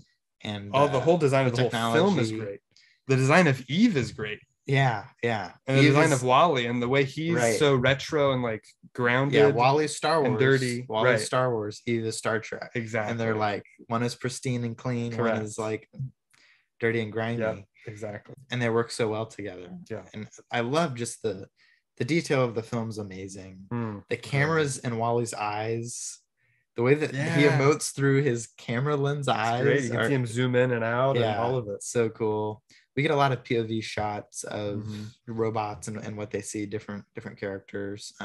Everything on the Axiom is fun and so fun and all over the place and moving and great color, great sound. Right. Stark contrast to the opening half of the movie. Correct. That's all brown and dusty and dirty and grimy. I could talk about WALL-E all day. It's super good. It is. So many details in where WALL-E lives, and all the things that he's collected. Yeah, his love for humanity is what's kind of exactly. That's what's differentiated him from all the other WALL-Es. Because he's not the only WALL-E. There were thousands or millions of these things all over the planet, but he's the only one that survived because he's transcended his programming in a way because he is connected with humanity in a way. He watches Hello Dolly. And his relationship with Eve is just great. The way they interact. Otto is a great villain, very HAL 9000 from 2001: A Space Odyssey. Definitely. Yeah, this one has great music, has that great, of course, Peter Gabriel song at the end of the credits. Has a perfect just story of just the structure of it, how it flows, the relationships with the characters, the other robots they meet, the humans, the captain. Scarily prophetic in its depiction of humanity. It seems we're heading towards that route. I like that everything on the Axiom looks like it's built for babies to use. Exactly. Because the people are just giant, like fat baby people. Right. They have stubby hands and they don't even touch it. They don't even handle anything. Yeah, I know. Yeah. They just hit buttons on their little. We have a pool. Yeah. Right. And they don't know. They've been on here their whole lives. Yeah. They're just staring at their screens. 700 years in space. Yeah. Septuacentennial cupcake in a cup. I know. It's so good. It's so good. It has so many great ideas in it. It's of course it's Andrew Stanton again. Yeah. Guy who did Finding Nemo. Yeah. He's just a really great visual storyteller and does a great job in the film. Beautiful film. Beautiful on every level. Visually, thematically. I just love WALL-E on the outside of the Axiom. Yes. As he's holding onto it and the stars and he's in space for the first time. Great. His dance with Eve outside. Yes. Gorgeous. Gorgeous sci-fi. It's great. It's Beauty. sci-fi, romance, an underdog story, which is always fun. And a Rise Against the Machine story too. Yeah. The machines rising against the other machines. My number one Pixar movie, WALL-E. It's the best. And your number one is The Incredibles. Yes. I think The Incredibles is one of my favorite movies I've ever seen. Yeah. WALL-E, same for me. It's in my top 20 probably films of all time. Pixar is my favorite animation studio of all time. Maybe my favorite film studio ever. Okay. They have a standard of quality that's remarkable. They push the technology, they push the stories. They do. They're so creative and inventive, not just with the technology, but also with the storytelling. Right. And you can tell they're all a team. Yeah. Just like The Incredibles, they're a family. Yes. They all have different skills. They have different powers. Yeah. Sometimes they disagree. Sometimes they clash. Right. They work together, and they always make something great. They do. Yeah. Incredibles, to touch on briefly, it is, as a superhero fan, as a kid who grew up with comic books and cartoons and superhero stuff all over the place, it is my favorite superhero action I've ever seen. Yeah, the stuff in the jungle is really everything incredible. In the jungle is awesome. Fighting the Omnidroid, the final battle in the city. Yeah, this has so much stuff I love from comic book stuff that's never been done in live action superhero movies, like the costumes. Edna Mode being the costume designer. Right. What an awesome character. Yes. Voiced by Brad Bird, the director himself. So crazy. The only one who could do that weird voice he wanted. It's bizarre. Yeah, just brilliant. The art of the film is very geometrical. It's very much Brad Bird style from Iron Giant. And it's kind of brought into this idealized style that's very 60s, very throwback, very suave. Everything's clean. Everything's cool. Syndrome's technology on Amandasan Island is super cool. And his story, the story of Buddy Pine and his like his story of this sidekick character who's underrated and underappreciated turned villain is something we've seen in some comics, but this story being told and focused so heavily on this, it's very cool to see him have no ability, no powers, to create this technology that makes himself above all these other supers. You killed off real heroes so you could pretend to be one. And his plot of when everyone's super, no one will be. And kind of that whole idea of if everyone wins all the time and if everyone is great, if everyone excels and there's no improvement, there's no criticism, there's just stale, flat nothingness, that is when Syndrome wins. That is when it's over and there's no progression in society. It's true. Syndrome is the ultimate villain of all society. Totally. If he succeeds, everything's over. Right. You know? I mean, his threat is so massive and he got so close to actually accomplishing it. It was ultimately this hubris that defeated him. But so such an awesome movie. I can't get enough of it. I love Dash. I've always loved Dash. As a kid, I dressed up as Dash when we went to a free comic book day one time. I had Dash pajamas. I would run around the house all the time as Dash. Definitely. I love him. I love Violet even more as I've gotten older. I've grown more close to Violet and her insecurities and her temper and her. I love when Violet laughs at Dash when he runs into her force field. She has such an evil laugh. Totally.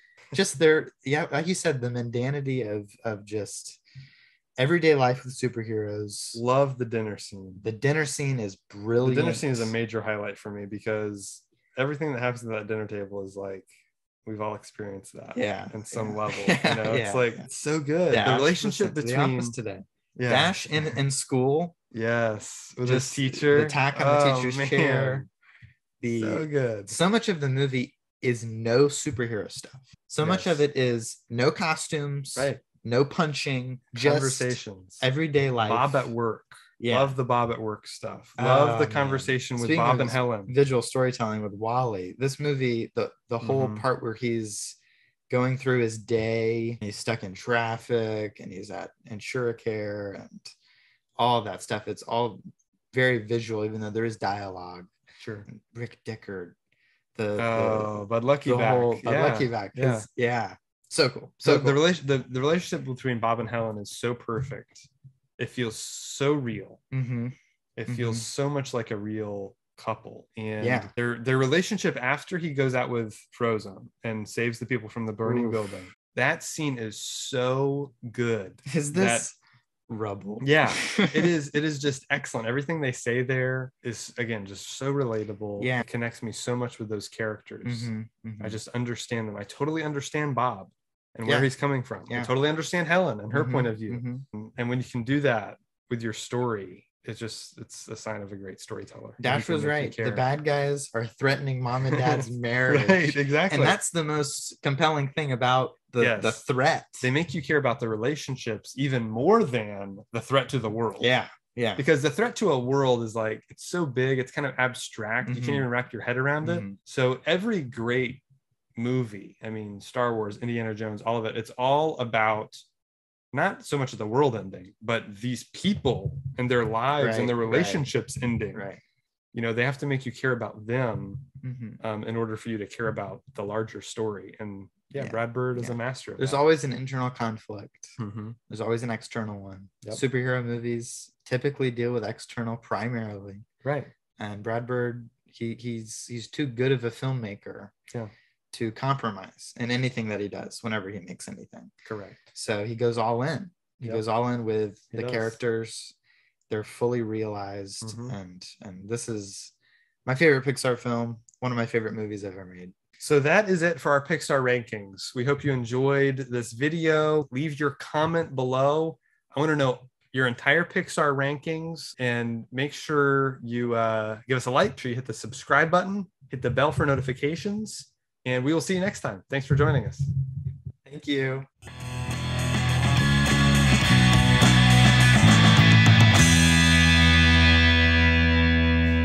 Animation is not a genre.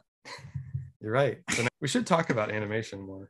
Speaking more about Pixar as a company and the way that they do things, we touched on a little bit. They just kind of have this mentality of quality and of communication and community, and the way that they create their films as an animation studio. They understand what makes animation so special. And this is something Brad Bird has said countless times, primarily in his commentary of Incredibles. Animation is not a genre. Correct. Animation is not a genre. Animation is an art form. Right. And through animation, as you've seen through our rankings of all these different movies, they're all different genres. Sure. One of them is sci-fi. One of them is a Western with dinosaur Teletubby toys. And one of them is, they're all over the place. Yeah. They're all different kinds of stories. Right. And a lot of them are children oriented. Pixar's, they make movies for kids. Yeah. Right. But there are so many other animated movies that aren't for kids. Just recently, the movie Flea was nominated for Best Documentary. That's a fully 2D animated documentary, which is crazy that animation can do documentaries, stuff like that. And every year we get little glimmers of other independent animation studios doing their own thing. And it's just a testament to the art and the kind of respect that it deserves, and that Pixar has kind of elevated animation to a new standard, which I'll be eternally grateful to Pixar. I just want to see more experimentation, more genre jumping stuff, and do new stuff with animation. That's what Pixar does best, is they advance the technology, they advance the stories, they give us new things, and they expand the horizon of what animation is, and that is the art of imagination. There's no limits with animation. It goes as far as you can think it and draw it. It can be made completely real. And the challenge comes with making that story real. And that's what Pixar does best, is making that imaginative, crazy idea, dream into something tangible, relatable, likable, and emotional. Mm-hmm. And that's an impossible feat that can only be done by a team of massively creative creators. Yeah, I totally agree with all that. And yeah, animation, it does get looked down on, I think, a lot for various reasons. But yeah, it's just another form of storytelling. Mm-hmm. That's the way I think I've always looked at it. I've always grown up watching animation and just have never stopped, because I just enjoy a unique way to tell a story. Mm-hmm. You can tell a story through a painting. Right. I mean, a painting right. Hanging in a museum tells a story. Mm-hmm. And so, you can do the same thing with film, with animation, well, yeah, whatever. like a book, right, just the written word is a story. Right. So there's all different ways to do it. That's what makes film so incredible. It's the marriage of all of those art forms. It's music, it's visuals, exactly. It's motion, it's all of these things coming together. Yeah. And to me, that's what makes animation the purest form of film. Because while film is taking photography and making that, putting that in motion and making whatever's real, whatever we can actually capture, that's film. That's live action cinema, and that's terrific. You can do amazing things with that. But to me, animation, there's no limit.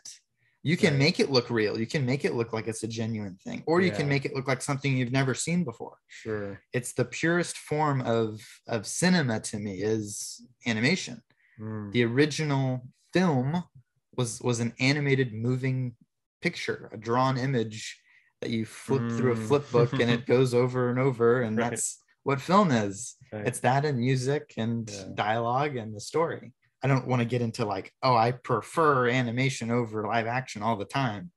But to me, I think animation is that kind of more pure, boundless, imaginative outlet for creative storytelling. It combines more of the painting aspect, especially when you're talking about hand-drawn animation. It's the Van Gogh or whoever, the old school painters of the Renaissance. It's taking that kind of art form to the cinematic level, which is really, really cool to see. So that's our discussion on Pixar, on animation, and on our Pixar rankings. So if you enjoyed this video, give us a like, hit the subscribe button, hit the bell to get notifications. Thank you so much for joining us here on The Real World. We will see you next time. Bye.